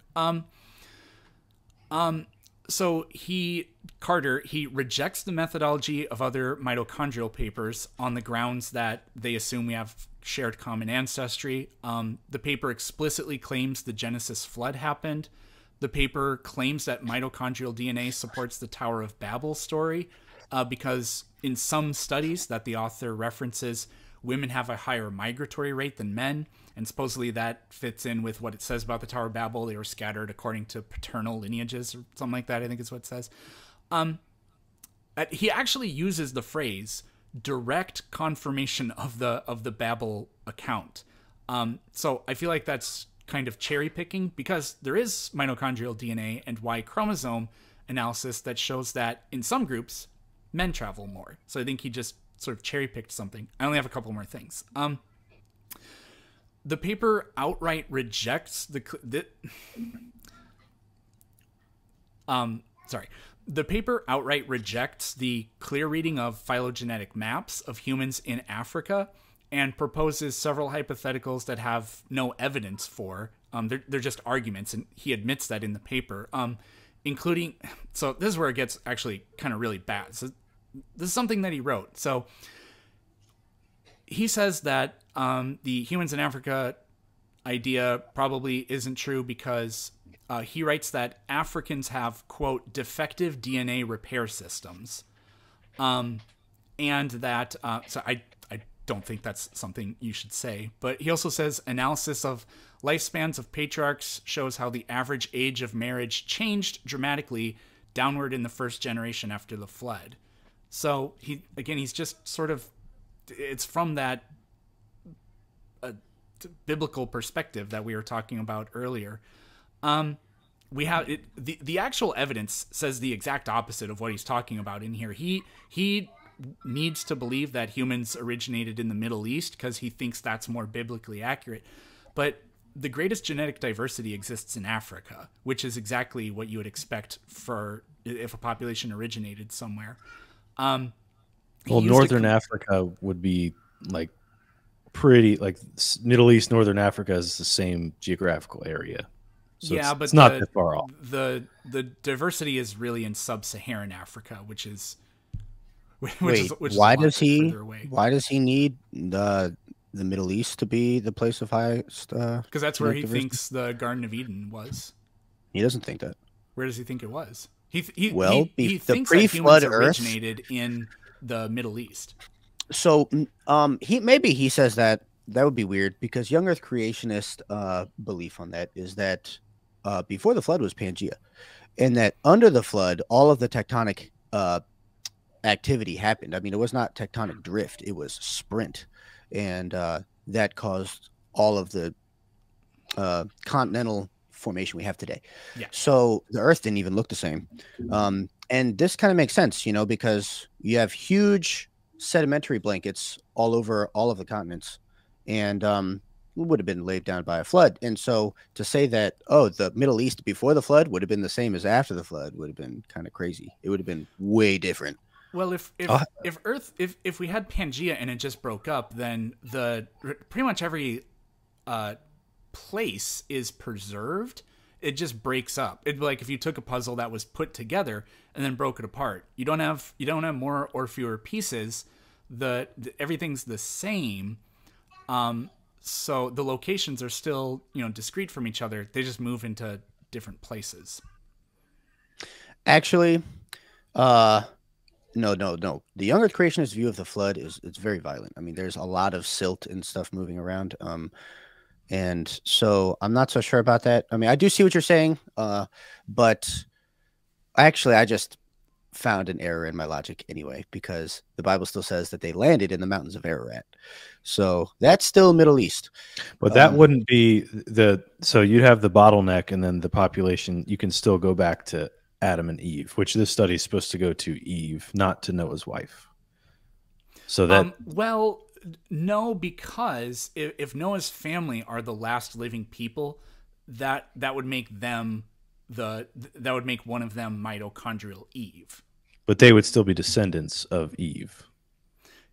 Yeah, but I'm trying to think. I mean, Adam, I have to admit, like, that would still mean wherever Noah and his family landed, you would think should be the place of highest genetic diversity. Yeah. It doesn't necessitate that because they could have moved, but it suggests that was the place of highest. So a mitochondrial Eve only means that the mitochondrial Eve is a person who everybody alive is related to, but it's not the first person. So if somehow everybody on Earth died except Adam, you and your family, then 100 years from now, your wife would be mitochondrial Eve. But that wouldn't mean that your wife was the first woman or anything like that. So Noah's family, somebody in Noah's family would still be mitochondrial Eve. It wouldn't be Eve. Yeah, the mitochondrial Eve data actually forces a bottleneck, genetic or population bottleneck, which is another way of getting back to the flood, though we'll have to admit most scientists won't do that because they believe that, that brings in the supernatural. They'll say there was some other bottleneck, but it is a backdoor way of saying, the flood has a point. Well, let's go ahead and, if you have more points, go ahead and read off the rest of your points, because this is a totally different paper than what I'm looking at here. I'll put this again in the chat so you can see. Wait, did I do that? No, you didn't yet. I think it's okay. I think it's the same paper. I think he just wrote what he wanted to say in this one. Yeah. One was meant to be placed in a, professional this library. This is the same. It's the exact same thing, because 827 is exactly what he says in here. I'll read through more of it, but though I only had a couple other things. In the one I'm reading, he used a computer simulation from something called Mendel's something. Do you remember that being in this one? I think so. Is it Mendel? I don't. Maybe it wasn't Mendel. I can't remember. But he used a computer simulation, and he gave it a population size of only 1,000, which is really small. But he did that because he wanted it to be quote unquote biblically reasonable, right? So, like, we all have presuppositions, but again, I said this before, but I think he kind of corrupted his methodology here. So, and then the last thing is, this one was published in the Journal of Creation, and this guy works for, well, I don't know if he works for them or what, but it was funded by a group called the Feed My Sheep Foundation, who's, if you go to their website, it's a really weird name, but if you go to their website, it's currently dedicated to this conspiracy theory that children are being taught sexually explicit content in schools, and that, in their own words, a quote-unquote sexual holocaust with billions of victims is currently happening. So I don't mean to say that as an ad hom against the guy. I'm just talking about, I think that it's like deeply flawed in its methodology because it comes in with a lot of baggage and bias. I'll have to. So, like, with the children being taught sexuality, like, is he saying this, or this is what this company is saying? The people that fund him say that he works for them, because it says that's where he's from. Robert Carter, Feed My Sheep Foundation, blah blah blah. Give its address and all that. Because I know he works for Creation Ministries International, which is a creation science company. But I mean, like, as far as Elon Musk works for 10 companies, you know. Yeah.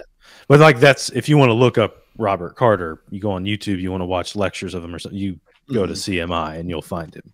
But this would be, again, though, that would be like with the sexualization of kids. You can call that a conspiracy theory, but like, there's tons of videos of teachers literally admitting they're teaching kids like things that they should not be learning, talking about sexual activity, sexual things in classes. In fact, there are lawsuits and like staff all over the country that have been fired and criminally charged for doing these things. So I wouldn't call that a conspiracy theory. I don't know how far this company is taking it. If they're saying this is every single classroom across the U.S., that's well, they say true. There's billions of victims. This would be a very different conversation. That would be weird. There are a lot of misconceptions about this. If I can just say something about it for 30 seconds. Younger kids are being taught things about their anatomy, and it seems extremely off-putting to a lot of parents. And then it gets through the telephone game of I heard it. It turns into they're doing like sex ed to like third graders or whatever. But the reason they do that is because what research has found is that children who are sexually abused don't even know what's happening to them, because nobody teaches them what those parts of their body are for.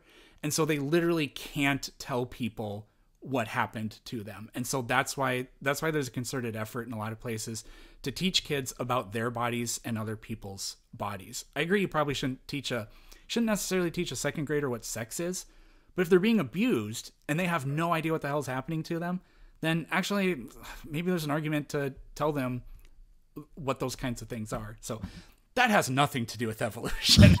I'm a teacher and I want to defend teachers, I guess. But no, that's fair. That's totally fair.